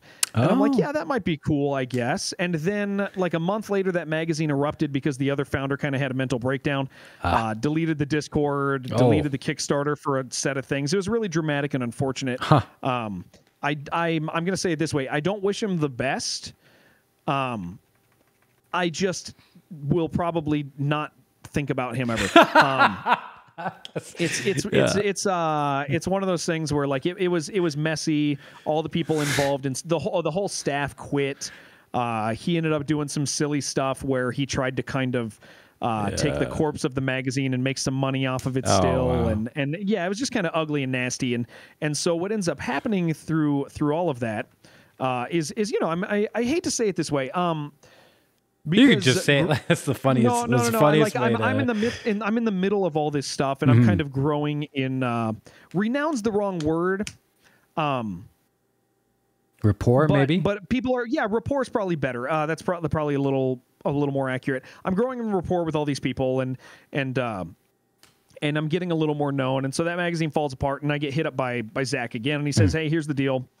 I'm just going to do a new magazine." It's like, do you want to just come on as one of the staff? So I'm writing for them, and I'm enjoying it greatly. And and in the middle of all, it's like there's so much stuff going on during this time period for me, because at the same time, okay, I'm going to say a thing that people are going to think is stupid. No, streamers are going to think is stupid. Okay, streamers are going to think this is so dumb, and they are so dumb, dude.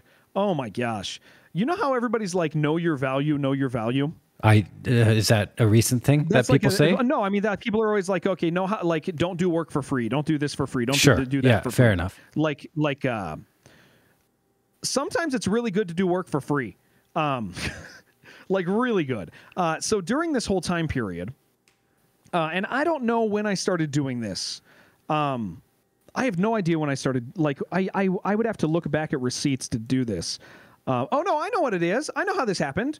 Okay, so in the middle of all of this, as I'm falling in love, right before the magazine, so the magazine, I'll finish the magazine thought and then I'll tell you what's going on. I know I'm all scattered, okay? No, it's okay. So the magazine, it's okay. I'm writing for Reload Magazine now. Yeah. Reload Magazine's amazing. It's so good. I cannot tell you how proud of this stuff I am, dude. Yeah. I somehow am a really good writer. Well, like, and that's a really humbling thing. Are you good at math by chance? No. No, you're not. But you are very logical. This is the interesting thing because and you are very articulate. I would see you as a good writer, no problem. Because when last time I watched you play Raft, that game, no one wanted to make me play Raft less than you have. And I didn't really want to play Raft at all in the first place. But you also had very good reasons for it. I remember you came to the ending and then you gave this 20, 30-minute monologue about what the game did wrong. You're like, hey, they should be proud of what they've done. My wife is probably nodding heavily right now in disgust. She likes the game? No, my monologues are too damn long. Oh, they're great. Drives her insane. Yeah. I just have to remind people, or remind my wife that people don't live with me. She's the only one who does. Well, that's the thing too. Is it's like when you are reviewing a game on the fly and you're not writing it down, because when you write something down, you can edit it, you can make the thought better, you can expand on it, and then you can give a finished, concise product. When you're talking, you have to do that all real time, and there's going to be an inevitable process of editing, re-editing, or adding on and being like, I didn't quite say that right. Let me add a little bit more on, and then it's a feedback loop in there and stuff. But no, you did it really well. There's a lot of good points in that. You told me exactly what was good about the game and what wasn't from your perspective, which a lot of people have a tough time doing. So I liked it. But anyway, I always thought that, of course you could be a good writer. I think the humbling thing for me is I was very bad in school. I had a 1.86 GPA. Is that how does that work? Because we don't have those until college, university. D's, yeah. Passing. Oh, good for you. What is that water jug? Is that a fish? Man. Yeah, it glubs. When you drink out of it, it's not a it's not a vase, dude. Yeah. Okay, it's my his name. His name? His name is Danny Glubber. Danny Glover. God damn it. Glubber. Yeah, Glubber. I get it. So when you drink it, okay, just listen. Shh, shh, shh. Oh, It glubs, although it did just splash me. Yeah, it's like it vomited in your mouth. No, well, I mean, it's refreshing. That's a fun way to drink your water. I was very bad in high school. I just mostly because I didn't care. Just gonna ignore the fish? Okay, yeah, sure. Continue with your high school. Yeah. And so I was really bad at high school, and so I think it's mostly a surprise to me. Yeah. That I found something that I'm good at, right? That I feel confident I'm good at, and that I'm proud of, and that others confirm and say this is good. Mm-hmm. It's mostly because I don't. Yeah, I mean, I don't think the ability to. How do I say this? So where somebody else might identify the ability to express a position, as a sign of intelligence, I don't necessarily think it is. I think a lot of it comes from the ability to honestly evaluate your own position, as far as like there's a degree of properly expressing a position has a degree of humility involved in it, right? And humility comes from realizing you're not very good at life in general. Yeah. Like everybody else, it's just you're aware. And so when I look at my ability to express, I don't go, oh, that's a sign of Jared intelligence. I go, that's a sign of honesty, maybe? Like, yeah, well, yeah, I'm dumb about a lot of stuff, so I got to be careful. Like, I got to be careful what I say and how to express it, so I have to take my time so I'm accurate, because I do think stupid things, and I want to make sure they're not stupid. Okay, and so that's a good rule. So I think that's connected to it. And so when this writing thing I do now, I think a lot of it is connected to that. Side note, we launched our Kickstarter yesterday, or a couple days ago, 24 hours. We hit 200% on our Kickstarter. Oh, that's great. So, yeah. Oh, dude, such a cool thing. Good, for us. Good, great. Yeah. Okay, well, we'll get to the Kickstarter in a second. Let me go back to what you were talking about first. And then also the fish, because I want to ask about that. Okay, yeah. Okay, so then why do you think it was that you didn't do good in school? Because I don't see that as necessarily the case. I see the ability... I understand the honesty component. If you are honest with yourself and honest with others, it is easier to decipher your thoughts or translate them into words, or however people think. Some people think in words, some people think in images. The more honest with yourself you are, the less filters you have to contend with in order to articulate a point. So I think there's something there. However, I don't think that's all it is for you, because I think there is quite a depth to what you are saying whenever you speak about something. Wherever that comes from, whether it's speculation or it's a deep feeling. And I also know you're very hardworking. You can tell just by how you conduct your stream. And so the question would be, well, I would see that as, okay, if you're in school, at the very least, if you're not smart and you are hardworking, you will get more than D's generally. But couple onto that the fact that, well, maybe it was this, maybe did you develop this honesty later in life, or was it you were always this way? So a lot of it, so this is one of those things, right? Like whenever I talk about religious perspective, I understand that people have different worldviews, right? And we work out of different dictionaries. Different things are. I think one thing is true, somebody else thinks another thing is true, and so I always, whenever I preface talking about like why I think certain things about life, I always recognize that, or I always try to preface it by being like, listen, I know when I say these things, a lot of have you ever been to dinner with a Christian and they want to talk to you about Jesus, you think he's real, but you don't think he's real. But they're going to talk to you about Jesus, like you don't, and it's, there's always this awkwardness to it, right?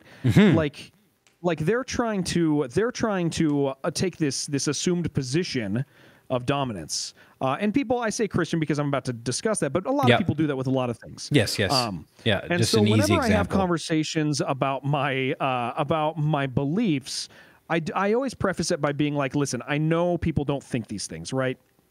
Like, I know people, I know that they don't. And so my goal isn't to be like, all right, guys, I'm going to talk to you about this and convince you that Jesus is real.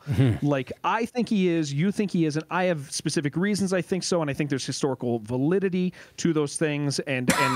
But my goal is not to be like, all right, everybody, church time, let's convert you.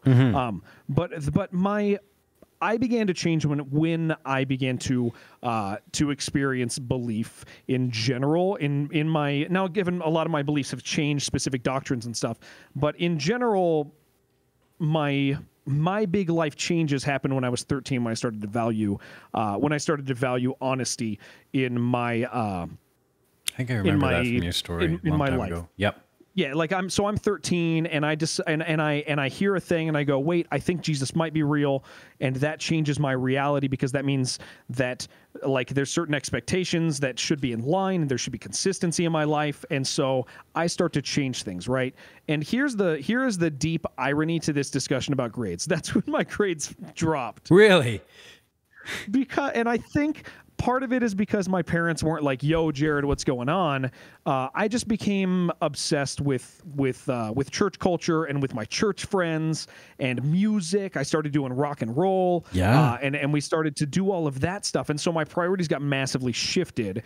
And so when it was time to do homework, too bad, I'm doing this other thing. Yes. And so I began to academically fail around that time. And there is I don't look at that and go, oh man, shame on me. I go, okay, like my priorities just shifted, dude. And yeah, I guess that kind of looks bad, but at the same time, like it also kind of makes sense, because a massive shift in worldview and priorities, and me being a 13-year-old who didn't know how to balance like my day-to-day life, because worldview shifts are hard, dude. Oh yeah. It will just flip your world upside down, and it did for me, and I just didn't have the structure in place to help me maintain schooling and grades and stuff like that, because my sister's running around pregnant, and my and my everybody else is busy with other stuff, and I'm not doing drugs, so my mom's cool with me kind of doing whatever, right? Yes, good. And so yeah, it was kind of one of those things where like that's and so yeah, when we talk about me being bad at school, that's really what I mean. Like I wasn't, I'm not being a bad kid. I'm just not doing my damn homework. Well, that's interesting thing as well is why I guess you have to rescind part of what you said earlier when you said you don't consider yourself smart, because, and then you have my GPA was 1.8, and it's like, okay, well, you also weren't really and it's like the focusing. GPA doesn't matter. Yeah. And you were obsessing about something else. Now, do you find yourself to be fixated and obsessive about whatever you're interested in, and then the rest kind of fades away? Or are you someone who can balance that a lot better now? I love multitasking. Like here's what I found is best for me, right? I perform my best when I have too much to do. Oh. And I think it's because I don't waste time. Yep.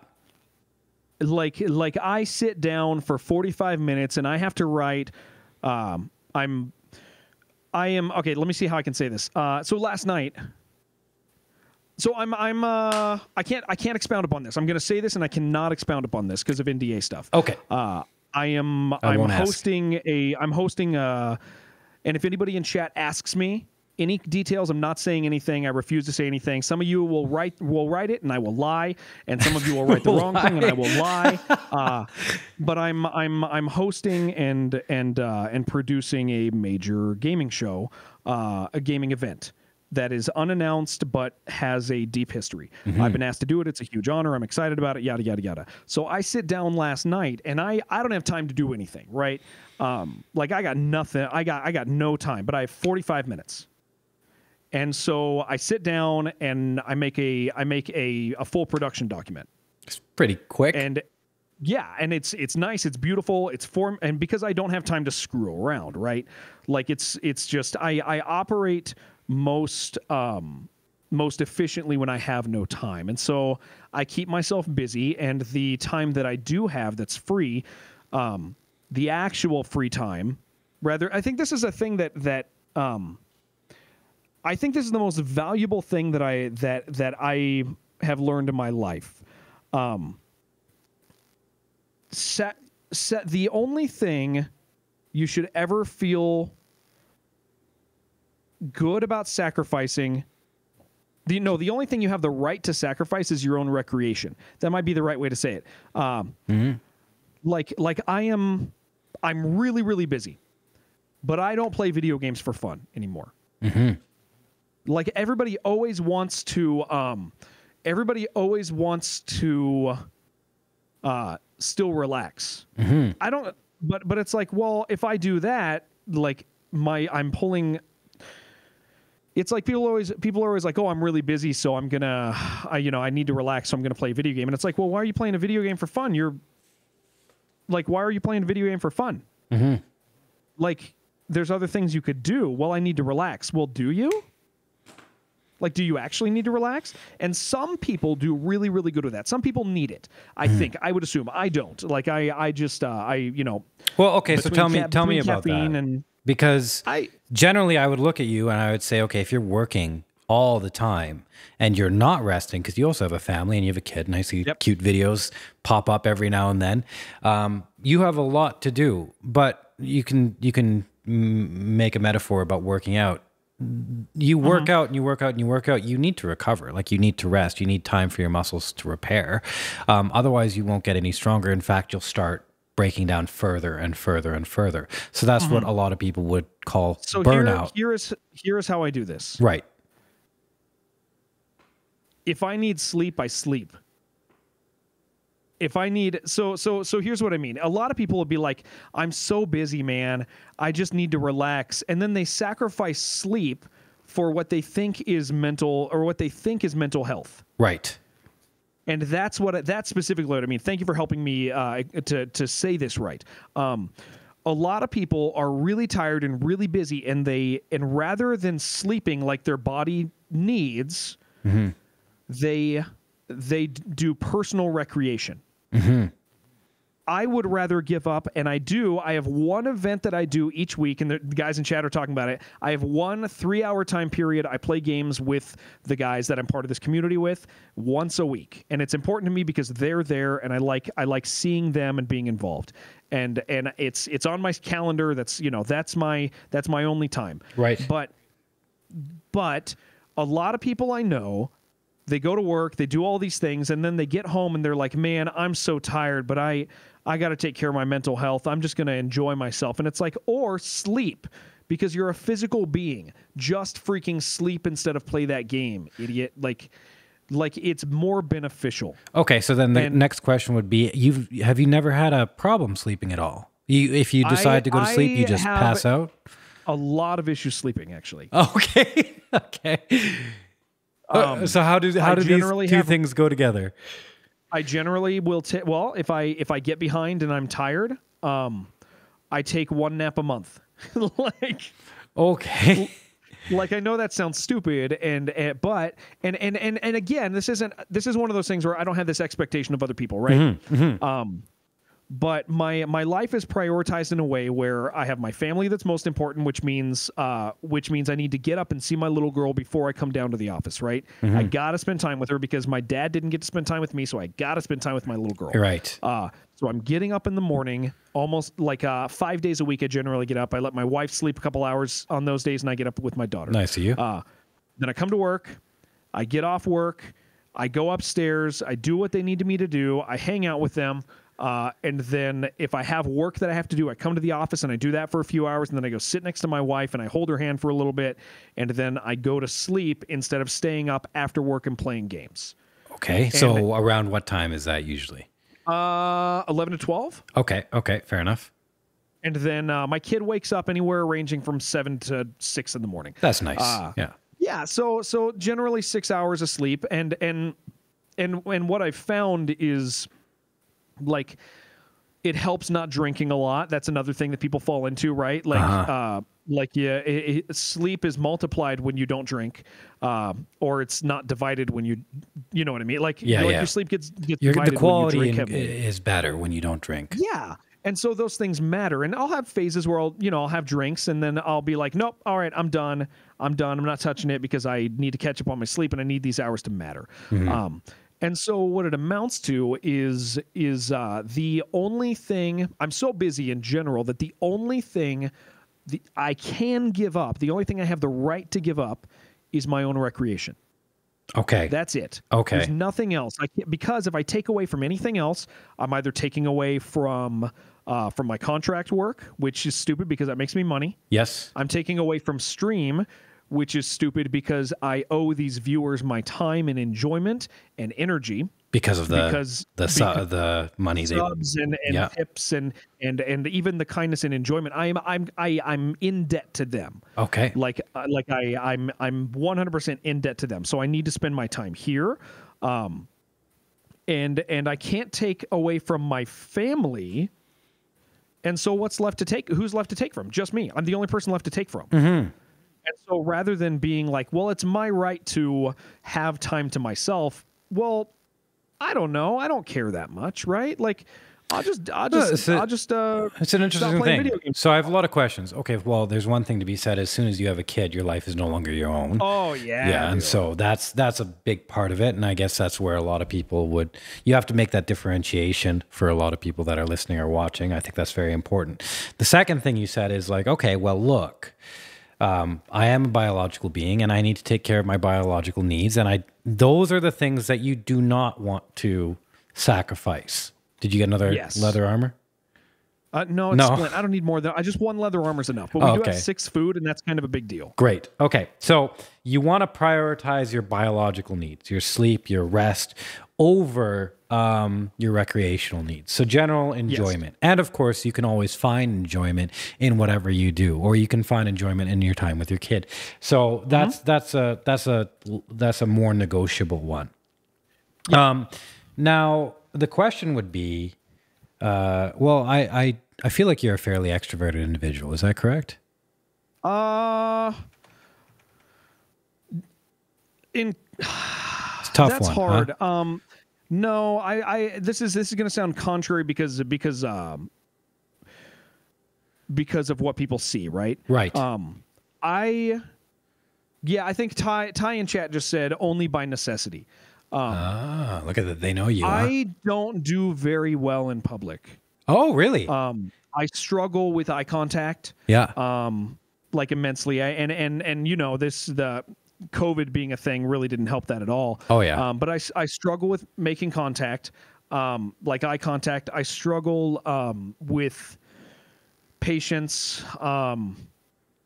Social engagements in real life are very, very tiring. Okay, so then I'd say you're introverted for sure. So this makes this question even more, I guess, important, because I can understand that, which is also interesting because it's like, okay, I don't know how much a lot of people that I'm friends with have some form of ADHD or some form of like mild autism, Asperger's, something, something there, and it's always like it always enhances them in a way, like like they're very hyper.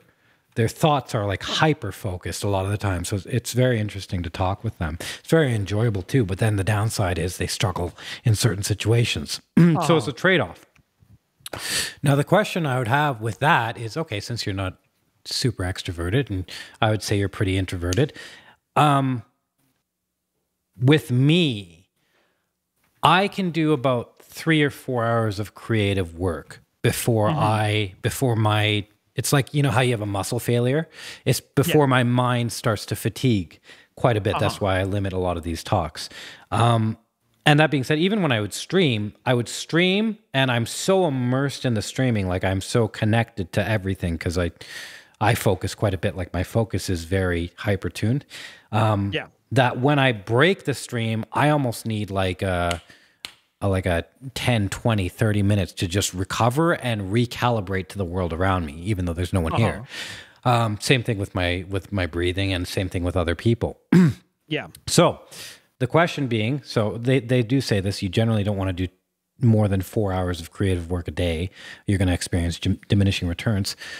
how do you manage that without fatiguing? Like, have you figured something out, or something like Goggins has, he's figured dopamine out, not intellectually, but somehow through his experience.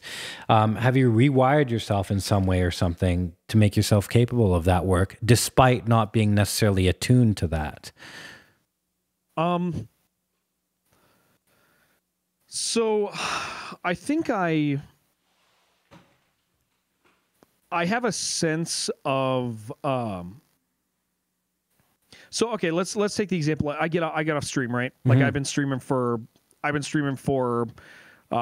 let's just say 12 hours, right? Right. Like I've been streaming for 12 hours, and that I find that to be very easy for me because it's just here. I'm in a room alone. I got a camera. I got people in chat.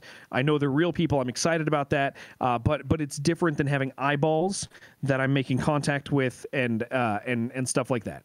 And I'm just able to I just speak. It's non-filtered and all of this stuff, right? And so I'm doing 12 hours, and you would think after 12 hours, like I'm done, right? I get off work, and I have, to my family, I have a moral obligation that they get better than everybody else got. And that's challenging, but I really like my wife. That's good. And I really like my kid. Right. That doesn't mean my kid's not challenging. Holy crap. She started calling me Mrs. Dad recently. Oh, great. Which is very funny. Yeah. She knows it's hilarious. It's so funny, dude. Yeah. It kills me. It just makes me so happy. This little voice, hey, Mrs. Dad. Yeah. But it is my moral obligation to take care of their needs, and that does not stop at their financial needs. Like they need food, but they need more than that because people have greater needs. And so I think that's where I think that's probably where it is. And what that does is that, let's say hypothetically I get up and I'm exhausted, right? Like I'm not doing good. I go and slam some caffeine. Caffeine. I'll just drink some caffeine. Yeah. And then I'm okay for a time, and then I just make sure. And this is where I think the denial of self recreation matters, is because when I get tired, then it's time for bed. Instead of when I get tired, well, I need some me time now. And it's like, okay, that's really going to damage. That's going to physically be a bad idea, right? To the rest of your life, yes. Yeah, but I can borrow for myself with the use of caffeine, and give that energy to my family, and that's okay. And yeah, that's how I do it. I know that sounds silly, and I know there's people who may have things that they don't like about that. I can admire it. Like I think that's a very good thing to do. I think that's a very admirable thing to do, to prioritize your family, and at the same time also function very well in your career. The concern I would have there, and maybe this isn't a concern for you, like maybe everything is completely okay, but I would be upset with myself if I didn't say it, because I would feel like I would be potentially leaving out good information at the cost of offending you or someone else. Yeah. Which I don't think I have to worry about with you, because I think you're a respectable person. But there's a doctor, his name is Dr. Gabor Mate, and he's done a ton of work. He's done a ton of work in palliative care, and he's written many books. One of his books is When the Body Says No. Yeah. Are you familiar with him at all? No, I'm not actually. I'm not. No. Okay. So feel free to expound. If you ever get time to look at his stuff, it's very, very good. So he has always focused on the fact that in medicine, they do not seem to factor in emotions in relation to diagnoses. They separate the mind and body quite a bit. So he did a bunch of research, and he found with a lot of diseases, like for example, breast cancer or ALS, there is a certain personality type that is associated with that disease. So, for example, ALS, he found, I think it was within both sexes, that people who generally could not say no to things or wouldn't say no, they're very hard worker, they're very high functioning, but they would not say no to things. Well, what would eventually happen is they would get ALS, and that was the consistency, the personality type that they wouldn't say no. And then he has all this other stuff of other diseases. And the theory behind it and the science behind it all works out is that when you feel emotions, the emotions are felt within your body, right? Through chemical reactions and interactions. And so what you can do is, of course, you can numb that. So you can say, oh, I don't feel that. Or you can make it like your brain has all these mechanisms and functions where it's like, okay, right now it's not good for me to feel that. And you can tie it into survival. So I'm not going to. And that works on a short-term basis. But on the long term, what happens is that behavior is repeated and repeated and repeated. And then you have these chemical interactions going on in your body that you aren't aware of. And so what will happen is that just because you aren't aware of it doesn't mean your body doesn't respond to it, which will result in some sort of problem or ulcer or disease or something like that. So, but there's this really interesting stuff, and it's very valuable. Basically, it is that, and I'm not saying like this is the distinction I want to make. Yeah. But it is very important to take care of yourself, because if you don't, your body will give you no choice. That's what I think. Well, and here's the thing about this. Let me in a preemptive response, I make the distinction first. I know. Oh yeah, please do. Okay, so the distinction is that a lot of people talk about mental health and stuff like that, and then the way I don't really see that as actual mental health. I see a lot of people talk about mental health and they have no idea what they're talking about. And most of the time, it's an excuse to be pathetic. And that might sound very harsh. I can understand. There are cases. There are cases where that can be identified. I could understand that being a thing. And it's not all the cases, but it's a lot of that. And I think it leans more in that direction, especially in social media. I was going to say, in social media, we are rewarded for weakness. And it makes us very often desire to express weakness and allow that weakness to kind of take root. It's an incentive structure, for being a victim and being weak, because then people are like, oh, let's take care of you. But with that, it's like, okay, well, fair enough. But then there's the actual mental health component, which is like, okay, like you said, you need enough sleep. Why do you need enough sleep? Well, there's chemical reasons, and as well as your brain cleans itself, and then dreams are a way to reconcile a lot of things in your life, and so on and so forth. The worry I would have is that, okay, you take care of your career, you take care of your family, all very good things. I'm not saying you should have necessarily recreation time, because I agree with you there. Like if I need me time, I don't really think people need me time. Like once in a while, maybe it can be nice, it can be refreshing, but I don't think you necessarily need it. But I do think that you need something that caffeine can't solve over a long period of time. So so I got two answers to that. Okay. I am in a very unique position professionally. Right. Where my job is actually fun. So I'm always telling people, you don't have to love your job, right? That's why they pay you to do it. But one of the things people are after in recreation is fun, right? They hate everything else. They just want fun. I am very, very, very blessed to have like fun employment. Everything I'm paid to do is fun. And that's unique, right? And so that's part of the empowering thing that allows me to, because that does take care of a need in my life, right? Like you shouldn't be miserable. You need to enjoy something. Right. And so I legitimately and sincerely enjoy all of my professional endeavors. The pride I get from writing feels good. The extreme pride I get from evaluating a game, going over it, rewriting sections of it, and then seeing a final product, even though I don't get to tell people what games those are because of NDA stuff, the joy and that is rewarding as hell. Then you have just standard, like, in the now fun. Like, I play video games for like the majority of my time. So that's fun. like, and I enjoy games. They have never been a job to me. The job portion of streaming is the energy portion, right? Okay. Like I separate that. The job thing, the thing that needs work, is to make sure that I catch myself if my energy is falling, so that I provide a consistent experience for anybody. If they show up at hour 3, I want it to be the same as they show up at hour 18 if I'm doing a long day. That's a difficult thing. Yep. That's a very difficult thing. I'm successful at that in general.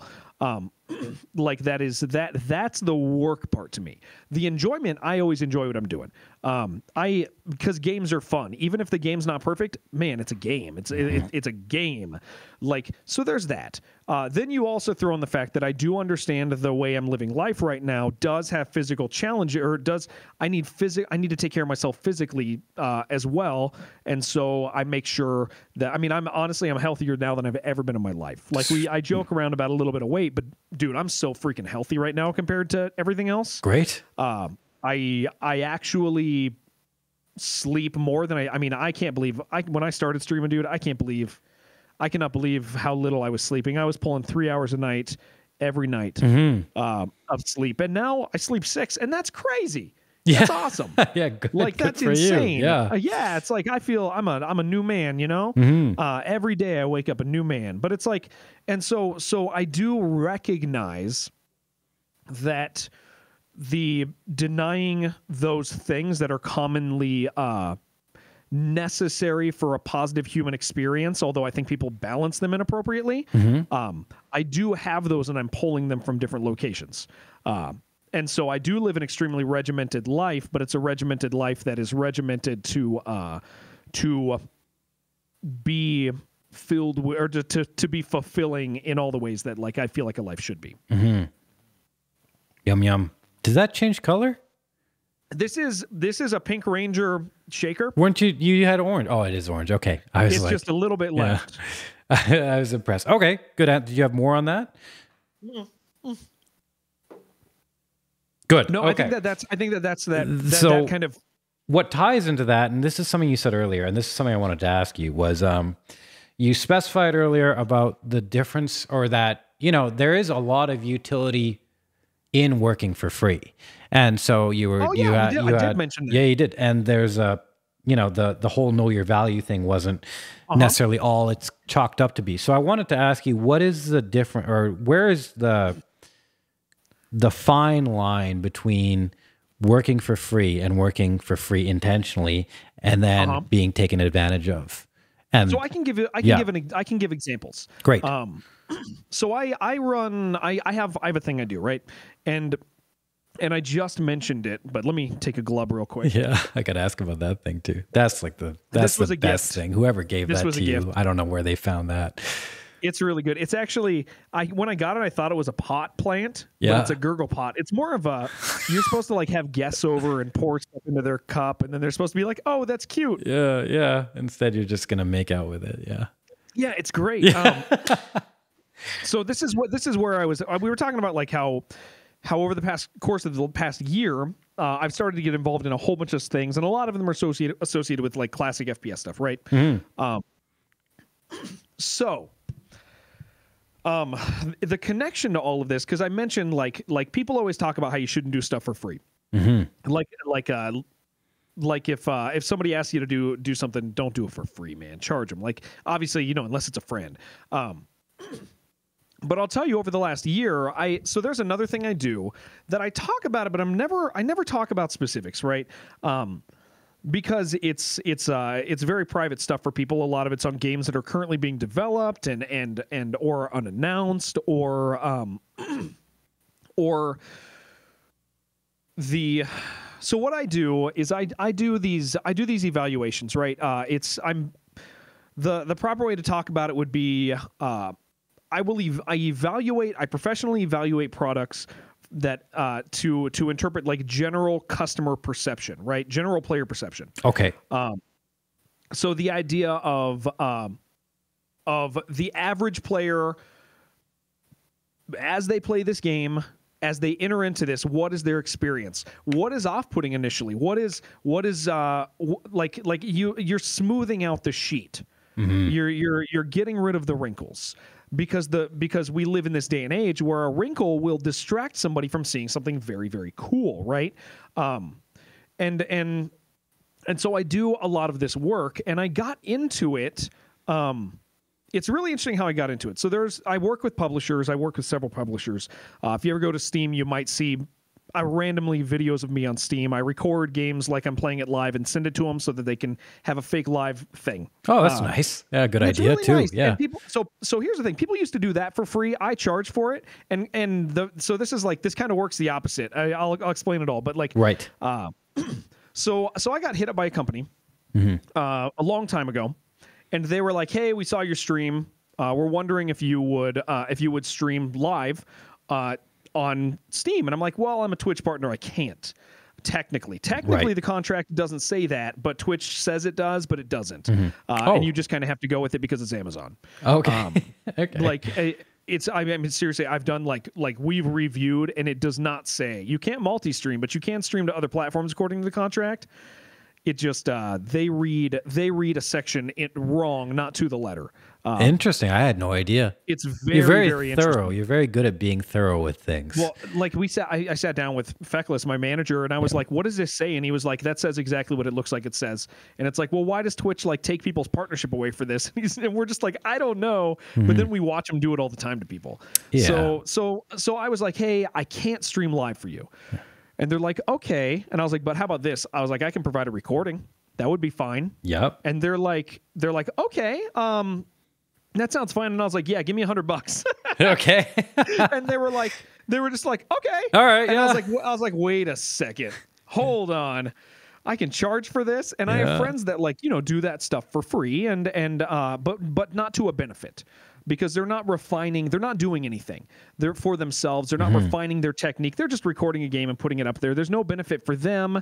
They're literally providing a service. And so in that case, like that, so I start doing this stuff, right? And then eventually they hit me up. And this is kind of how everything started for me. And I ended up creating my own a job that I do regularly for people. So this publisher hits me up and they're like, "Hey, we got this new game." And they were like, "We don't know what we think about it." They're like, can you put it up or can you play it for me, or can you play it for us and give us thoughts?" And I was like, "Yes, absolutely I can." So I load this game up and I go through it and I give them a full evaluation explaining like here are my concerns as a player. And the perspective that I have for that is, yeah, exactly, Scarecrow. Scarecrow saying 100 for a marketing team's nothing, which is true. Which is I know the appropriate going rates for stuff, and it's pretty crazy the way that the money marketing teams have. Right. Like it's really insane. But so they hit me up and they're like, "Can you do this?" And I was like, "Yeah." And I was like, "I'm just gonna do it." And my thought was, I was like, "You know what? This is kind of fun. I'm getting to see a game that's not out for a really long time. Nobody even knows this thing exists." And I start loading it up and I look at it and I'm like, "Oh, this is bad." Okay. Like, this is really bad. And I'm like, "Well, why do I feel that way?" And immediately I'm like, "Well, you know why I'm able to identify these bad things that are helpful and actionable is because my concern as a streamer is I need things to look and feel good to a viewer. And so if I load into a game and there's some stupid looking gun, everybody in chat's gonna identify that gun. Yep. They're not going to see the really cool mountain off in the distance that they were supposed to see. They're going to see the gun. Right. And they're going to mock it because that's what we do. Right. Yes. And I'm hypersensitive towards that, right? And so I write up this document, and it's really good. And then they're like, "This is really helpful." And then they go and change their game.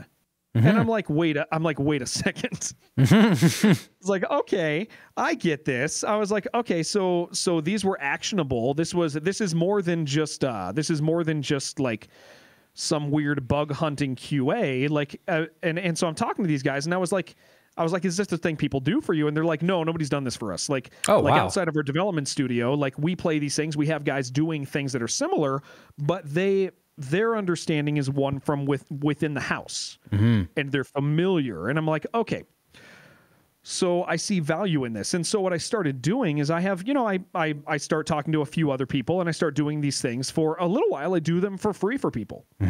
And and part of that is building both two things: building an actual catalog of stuff that I've worked on, and making sure that in my free work I treat it like real work, right? And so I'm gaining a resume on that, and then I'm getting better. I'm getting a lot better at it. And so eventually, you know, people like now I get hit up by various publishers and developers, and the question is, hey, we hear you do this thing, general customer perception evaluations. That's cool. Yeah. And what do you want to charge us? And so now it's like, okay, so we've seen, you know, within these circles where people will share their information with each other. Where did you come up with that? Well, I worked with Jared. And so essentially I end up creating this other job, yes, where I can work for some money. And so I get to do a lot of these things. And so, dude, I will tell you, I like doing work for free initially in those things has turned out to be one of the most valuable things that I've ever done. Right. Is because it wasn't this arrogant, know your worth, you're good at this stuff, know your worth. It's like, yeah, but nobody knows that, dude. Right. So we could amend that into, if you do free work, make sure you are building something or developing something. Yeah. So it doesn't have to be for money, but you have to get something out of it in terms, right? And it could be a develop, like not necessarily you get something, but you build yourself as well. What happened? There was no door in the room, so I had to find the door. Okay. That looked very distressing for you. It was. Okay. But yeah, so it's like, so I do that stuff now, and it's interesting. It's interesting. It's really cool. Hold on, I'm gonna sneeze. Maybe. It's really funny because in game dev, doing work for free is really common. Like, and that's you know, that's why I say, like, this is a thing that, like, you know, streamers get mad about, is the idea of doing free work. My friend Scarecrow says he volunteered for QA for Wrath, and now he's a full-time salaried executive producer for a game director. I know my friend Rob, who's also in chat, did a bunch of free work his entire coming up for David Jaffe and for a bunch of other guys, and you know, Jaffe, the father of Kratos. And now Rob, just his particular game, he got full publishing and funding for his new game that he's working on, and that is because of those connections with people, because he earned positioning and gained expertise, and people knew, and so the benefits. It's just really funny because, like, people get so angry about the idea of free work. Now, if somebody asks you to do something for free, that's a little different. Like, that's probably, you probably need to evaluate that a little bit. Yeah, there's a big distinction there in terms of context, because it sounds but free work's not always bad work. Sometimes free work is highly beneficial, and I've learned that over the course of the last year, is doing stuff with with people that increase, or that are good for them, that are good for me, and then identifying those moments where it is wise to charge, and not just being like, well, I do all these things for free. No, absolutely not. A publisher hits me up and says, hey, can you do this evaluation for us? I'm going to charge a publisher. But if a friend hits me up and says, hey, man, I'm kind of stumped, I'm having trouble with the start of my game, and I don't know how to organize this, I'm going to put some hard work into that for that friend. No, come on. It's really funny to watch you think through things and figure out how to answer questions, and also ask questions while playing this game that looks like nothing, but apparently is very complex. You were killed by a centaur. That run had so much stuff in it. Even though you had your leather armor, huh?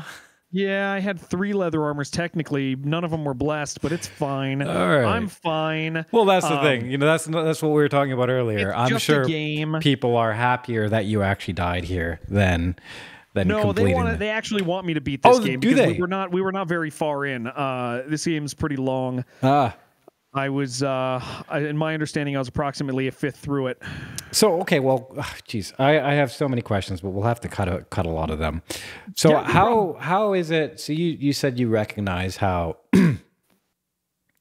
how you're very hypersensitive to how a viewer will see what you're doing and then what they'll do as consequence to that.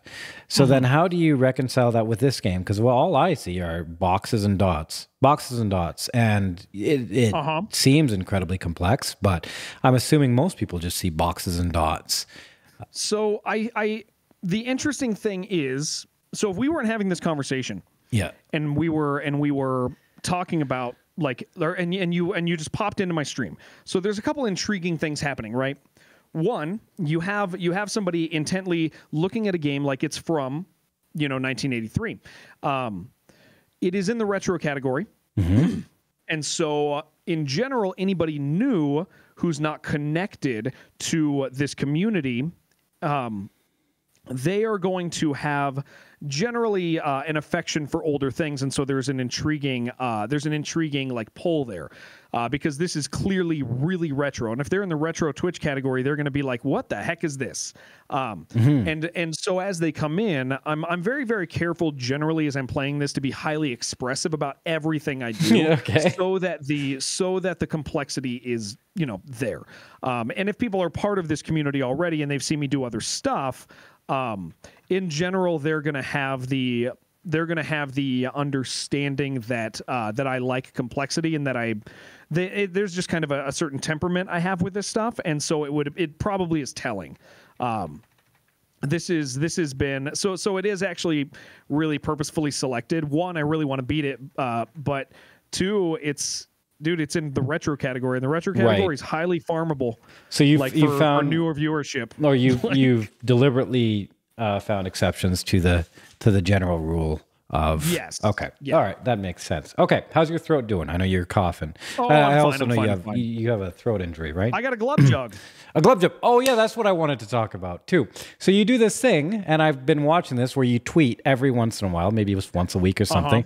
Tweet something that you have to tweet it. You have to. So we haven't done this in a little bit. We kind of put it on hiatus because it was getting. It wasn't getting bad. No, it wasn't getting bad. It was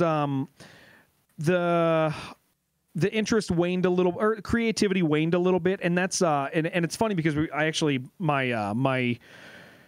say mods, but they're my friends. They're guys that I've known for huge chunks of my life from elsewhere. Ty just wrote it in chat. He said it's become too hard to embarrass me.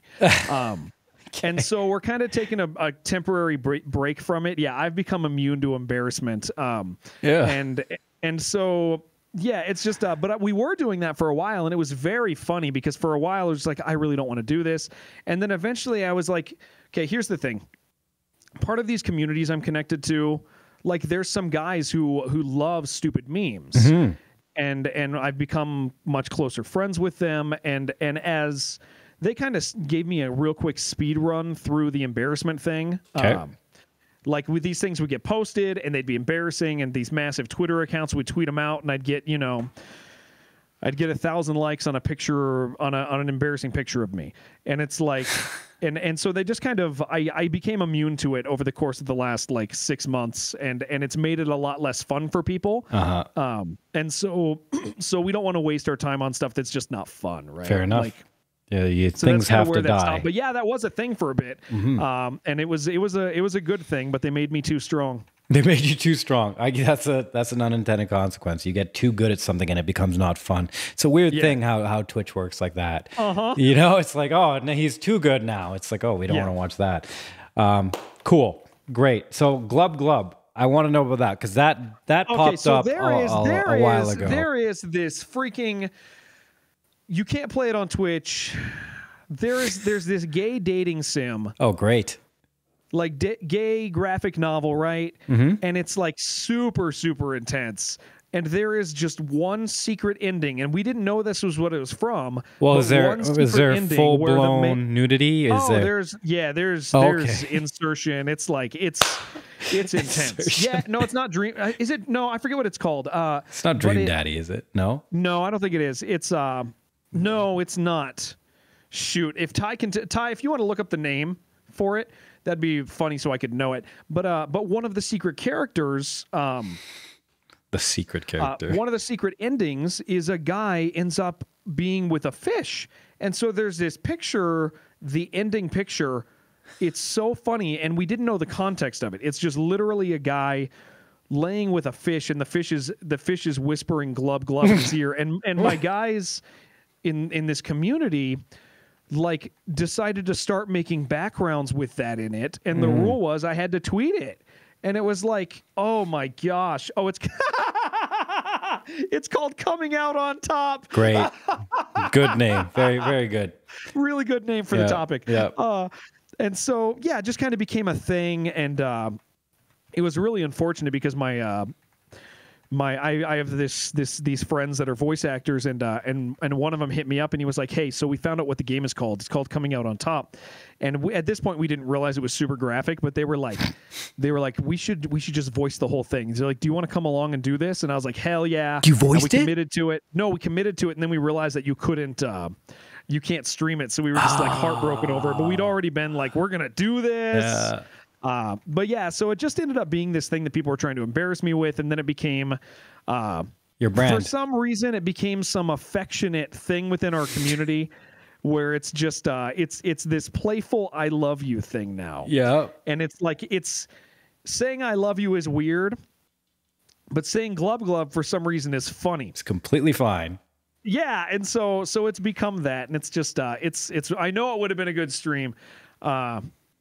And so yeah, it was that's kind of that. It's funny how those things work, huh? Yeah, how things organically unfold into things that you would never expect, and there's a certain happen. Yeah, there's a certain beauty to that. There's a certain beauty into not manufacturing things and just letting them go however they would, and you would never get there otherwise. Like I don't think if I told you, hey, I need you to glub glub incorporate that into your stream, I don't think that would work very well. No, it's such a, it makes it so fun, you know, like, so yeah, that's kind of how that came about, and it's really stupid, and I've learned, I don't know, over the course of the 4 years I've been streaming, I've basically learned once people want to do something, you just kind of let them do it. Yeah. As long as it's not like destructive, you just let them do it and you embrace it and make it fun, because people just want to have fun, man. That's what the internet's for. The internet's for fun. Yeah, I think if we were able to accentuate that part of it more, it would be a very good thing.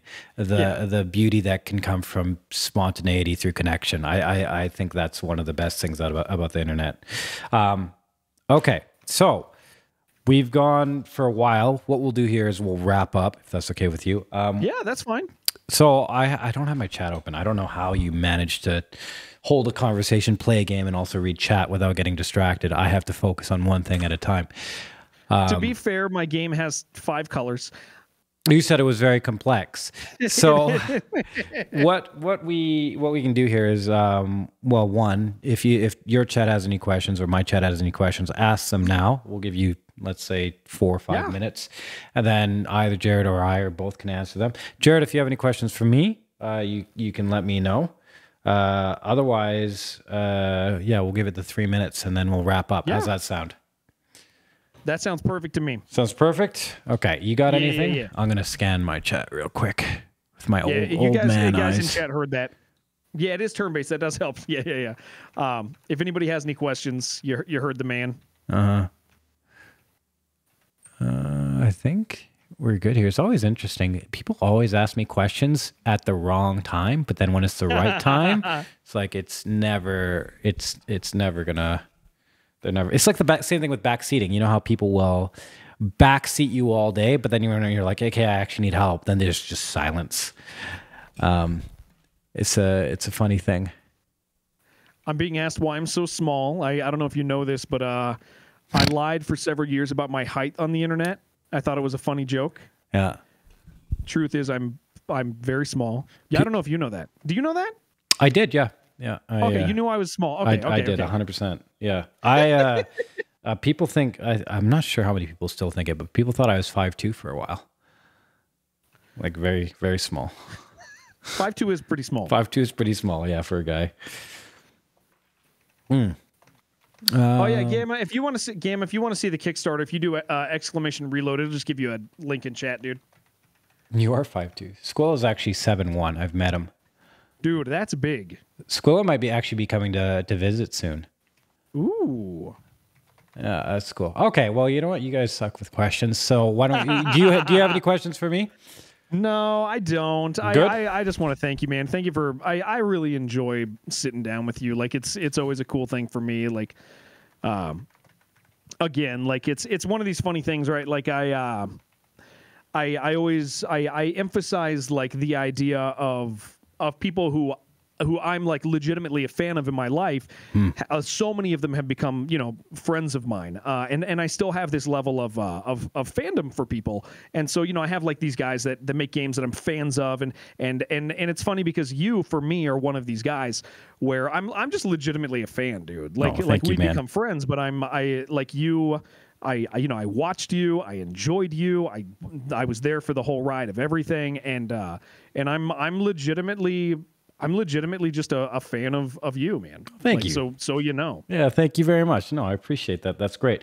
No, I'll say the same thing. It was with Twitch. There's a lot with everything. There's a lot of bad and good that comes from it. But with Twitch specifically, I am very, very glad that you decided to be a streamer on the platform, because I 100% think that you represent or embody a bunch of good things that are not necessarily found on the platform when you don't have to. And I'm glad we met, because I think this is usually the story. At the beginning, you're like, oh, I don't know if I like him very much. We talked about this. You know what's really funny? Yeah. My affections for you have grown so much, I forgot that I used to not like you. Yeah. That's actually really funny to me. That's I 100% forgot that that's how I felt about you. Oh, really? Like just yeah. It's not even in there anymore. That's so funny. Holy crap. Yeah. That's good. But no, I am grateful to know you. I think you're a great person. I think you're very respectable. Thanks. I think you have a lot of good characteristics to you. You actually have character. And, you know, regardless of Twitch or not, I'm glad to have met you, and I'm glad you're in my life. Dude, no, thank you.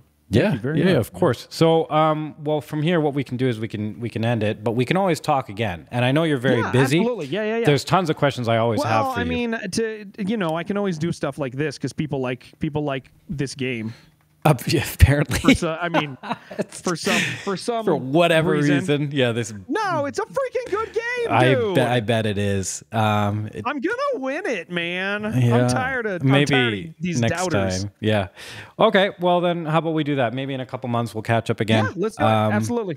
As always, if there's any questions that anyone had for myself or Jared, ask me or send them to me, and I'll ask next time. We could also talk about stuff that you want to talk about, or anything that you want to talk about. Let me know. I always say this to anybody who comes on. Other than that, that was cool. Thanks for talking to me, man. Dude, no, thank you. Seriously, thank you.